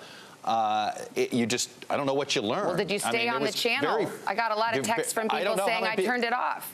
Yeah, I've gotten a lot of those comments too, both from true outsiders and from friends and family. A lot of people seem to turn this one off. I go back, I'm trying to figure out, and I'm trying to find, okay, did this politically help anybody? I will say this. Joe Biden's campaign has been trying to make the case, essentially, that President Trump is a fraud, a bully, and has no plans. That was one thing that seemed to get through, I think, at times, and certainly President Trump played the role of the bully quite well. The Trump campaign has been trying to paint Joe Biden as out of it and captive of the left. I think his folks are going to think that the president scored some points here or there. But I'm looking at it, I think a lot of people are going to look at this and feel perhaps a tad empathetic for anybody that had to participate in this. Let me go to Andrea Mitchell right now. Andrea, many of the things that we talked about in the last couple of days came true in terms of the president's strategy to try to get under Joe Biden's skin. He went after his son Hunter on a number of occasions, including when Vice President Biden was talking about his son Beau, who had died honorably serving as a soldier. True. I mean, but this was such a hot mess. You can fault Joe Biden, perhaps, for letting the president get him rattled and for not drilling down on the tax issue and other issues. But frankly, the format, and that you have to fault the moderator in the way the questions were posed once President Trump was rolling over them and bulldozing them, because they didn't talk about COVID nearly as much as race and violence and protests. I mean, it was really in the ballpark of the president because he kept bringing things back to that issue and not letting Joe Biden answer a question. So by blowing it all up and running roughshod over everyone else, he didn't let Joe Biden make the points that he was prepared to make until perhaps the last half hour, last hour, perhaps 45 minutes, where Biden seemed to regain his footing. And the contrast was clear, but I've been watching debates, covering debates since 1976. I've never seen anything like this. I don't think any of us have. Compare it to any debate in presidential history. This was a disgrace, frankly. And the president just did not observe any of the format that his own campaign had agreed to. So I'm not sure what Joe Biden could have done other than trying to get a word in and trying to answer the questions that were asked. Well, let me go to Hallie Jackson, who is at the debate hall. I mean, a couple of things here. The famous maxim inside Trump world is let Trump be Trump. He definitely was Trump, but even kind of a supersized version of himself. So whether or not that was part of the strategy, I'd like to hear you on whether or not the campaign was going in there with that motivation. And Biden, on the other hand, he did have his opportunities. Did he make the most of them, or did he lose opportunities? Couple of things on that, Savannah. When you talk about the idea of the president's strategy going into this and the idea of letting Trump be Trump, as is so often said, listen, the campaign, sources close to the preparations here had said they wanted to see the president go on attack. That was part of what they were coming into this with. Obviously, that happened. That was an incredibly aggressive Donald Trump on stage tonight. He went after, as expected, Hunter Biden multiple times, of course, the vice president's son. You talk about, Savannah, Vice President Biden being on defense to that degree because of the nature of the interruptions, frankly, from the president. It seemed like it was difficult for Joe Biden to be able to push back in any substantive way when the president was sort of rat-a-tat-tat with these attacks on Biden repeatedly over and over again on Hunter Biden. I can tell you that there is already sort of appreciation from people in Trump world for those Hunter Biden attacks. That is something that you're going to be hearing over the next 24, 48 hours and beyond. As Chuck points out, there are some different moments that people who support President Trump are seizing on to say, listen, he was on his game. He had energy is sort of the thinking here. He came out and attacked. On the other hand, I think it is notable when we talk about the substance of this debate, a couple of points and things that the president simply did not say. It cannot go unnoticed that Joe Biden, the former vice president, directly called President Trump a racist. President Trump did not respond to that. The president was directly asked to denounce white supremacy and the Proud Boys. The president said, stand back and stand by, which is not a denunciation. The president was directly asked to urge calm to his supporters during the vote count ahead of Election Day. President Trump did not do that. I think substantively, those are some of the things that you're going to be hearing about over the next couple of days. And just to give you a sense, I have to tell you, inside this debate hall, I've been to other debates. This was very different for a lot of reasons, notably from some of the COVID precautions and the much smaller audience. It was a much more intimate hall feeling, and that made it jarring, frankly, to see this chaos on the stage go down, just as somebody who is inside the room here. All right, let's bring in our guest, Rich Lowry, editor of the National Review, also Claire McCaskill, former Democratic senator from Missouri. Both are NBC News political contributors. Senator, let me first talk to you about, there's a lot of focus, obviously, on what Donald Trump did and his performance, but isolating, if you can, Joe Biden, his reaction to it, his losing his temper at times. How much does that hurt him?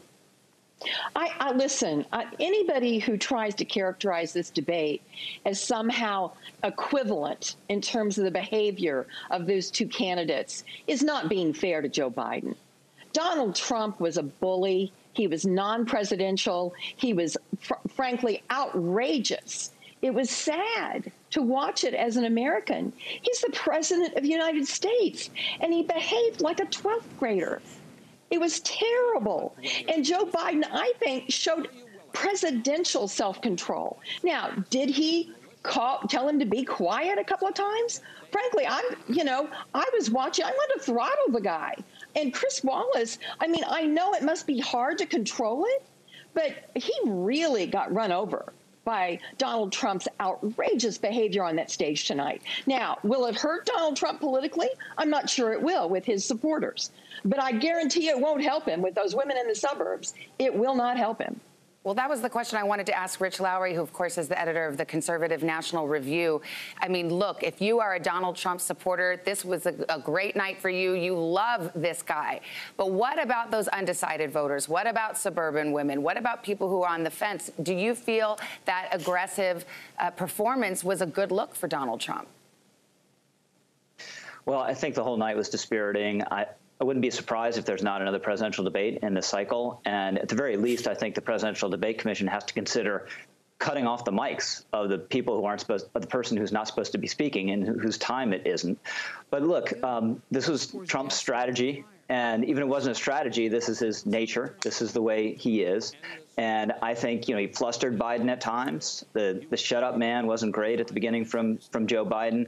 Biden was evasive on some key questions, but really importantly, he didn't buckle. He stood there for 90 minutes and took it and gave as good as he got. And with Trump, I think the problem is, especially with Hunter Biden, some of the points he was trying to make didn't really land that well because of his own jagged style and his own over-interrupting. So I agree with Claire. I'm not sure it hurts him, but as someone who is unsettled by the way he's conducted himself as president, but is on the fence about him, are they going to look at this performance and say, that's my guy? Unlikely. So it's probably a status quo debate, but it's Trump that needs a trajectory of this race to change. All right, Rich, thank you. We're going to take a quick break here. We'll be back with more on tonight's debate in just a moment.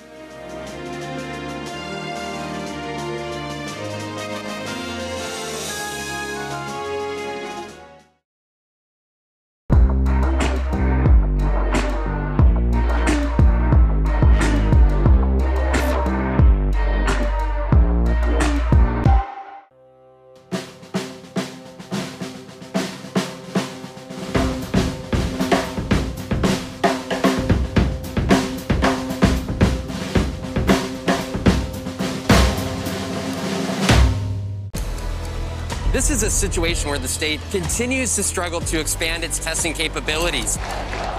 Protesters feel that they need to come out in full force and support their community because they feel like they're not getting that support from the Portland police. Another election day coming up against the backdrop of how to keep voters safe amid a pandemic. The moment to truly understand who we are and who we say we are is right here at our feet. You got to get a four-year degree, but a four-year degree is super expensive. We have created a system where the ticket to the middle class is a thing that middle-class families have to stress about and borrow for and patch together. Why is this happening? With Chris Hayes. Subscribe now. You're watching NBC News Now. We've got some breaking news. We actually saw a large convoy of the National Guard come through here. It's news made for your streaming world. Live weekdays starting at 6 a.m. Eastern. This morning across the country, what the new normal for schools will look like. Many teachers left making tough choices between the job they love and their family. What am I going to decide? Take care of my children or have a job? That's an impossible decision. You're creating a little community school. This is a moment where we can just develop ourselves and develop our community. Let's turn it over to students. How do they really feel about returning to school? What I miss is my teachers. They are resilient. A surge in coronavirus infection. New developments on several fronts. The story. Tonight, the U.S. shattering the record for most COVID cases in a single day. From every angle. What's your level of concern that the kids who have been told they're going to be home indefinitely won't be able to catch up? On the ground. Do you have faith that this is going to bring about change soon? And in depth. Here in Portland, more protests expected tonight. Do you think that police in this country are under attack? NBC Nightly News with Lester Holt. The news business is dynamic and probably has never been more important. With all that we're facing, I am so proud to bring the perspective of a Black woman, a daughter of immigrants, the wife and mother of a husband and kids who sadly are more vulnerable to police violence because of their color, a proud nerd, and a representative of the emerging America to cable TV news. I hope the great Gwen Ifill and my mom, Philomena Carol Lamina, will look down from heaven and be proud. This year's election is going to be a little different. Instead of one election day, we now have a voting season. That special time of year when polls can open weeks before Election Day. When your mailbox can become a voting booth. When how you vote is just as important as who you vote for. And how, when, and where to cast your ballot depends on your state. 'Tis the season to be prepared. This year, plan your vote.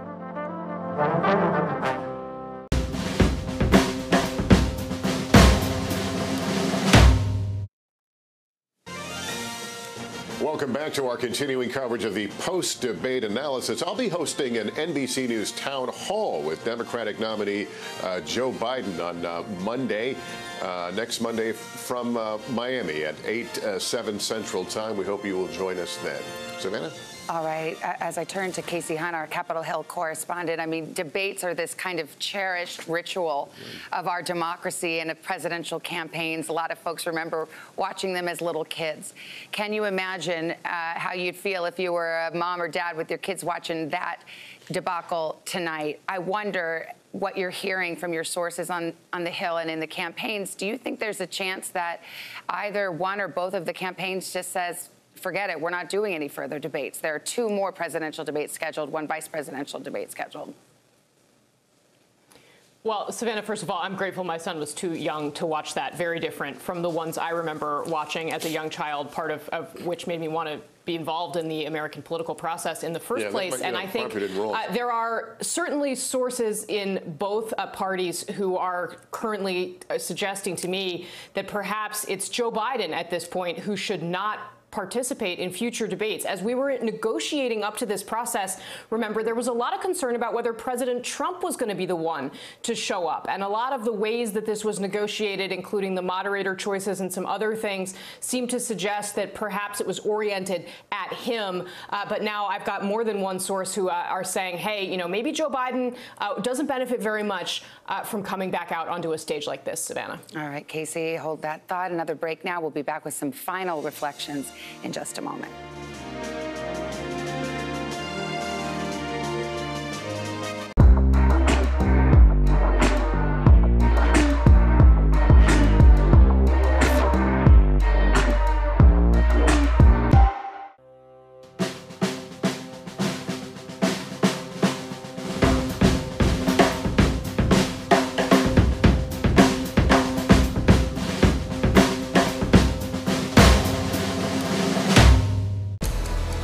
This is a situation where the state continues to struggle to expand its testing capabilities.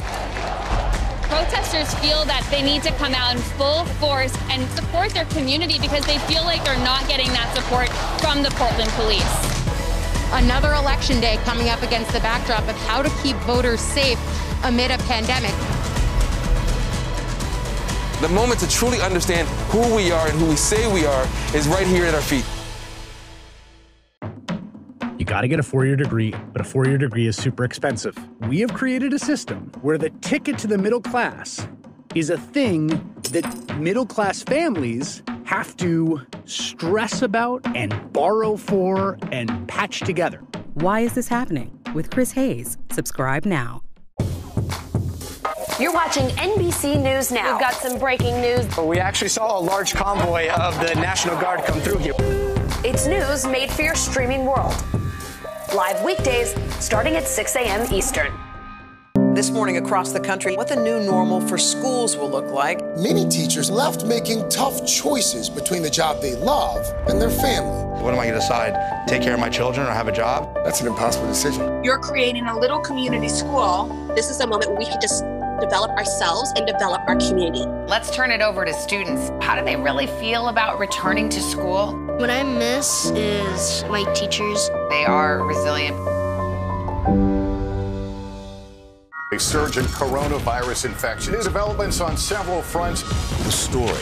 Tonight, the U.S. shattering the record for most COVID cases in a single day. From every angle. What's your level of concern that the kids who have been told they're going to be home indefinitely won't be able to catch up? On the ground. Do you have faith that this is going to bring about change soon? And in depth. Here in Portland, more protests expected tonight. Do you think that police in this country are under attack? NBC Nightly News with Lester Holt. The news business is dynamic and probably has never been more important. With all that we're facing, I am so proud to bring the perspective of a Black woman, a daughter of immigrants, the wife and mother of a husband and kids who sadly are more vulnerable to police violence because of their color, a proud nerd, and a representative of the emerging America to cable TV news. I hope the great Gwen Ifill and my mom, Philomena Carol Lamina, will look down from heaven and be proud.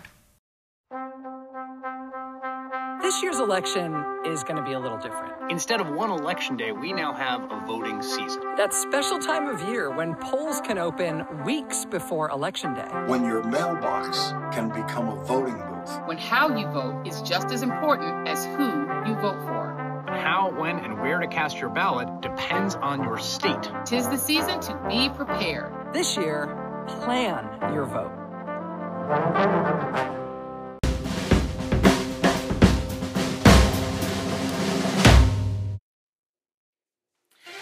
Chuck Todd, final thought? Well, nothing else has changed the trajectory of this race, and even though we're all going to hand-wring about this debate tonight, I doubt this will change things much either. All right. And there are more debates to come next Wednesday. Vice presidential candidates Mike Pence and Kamala Harris face off in Salt Lake City. Then on October 15th, the second presidential debate. You may not be ready for more, but more is coming. A week later, the third and final debate moderated by our own Kristen Welker. Well, everybody, I'll see you tomorrow morning on Today. Until then, good night for all of us at NBC News. Thanks for being with us.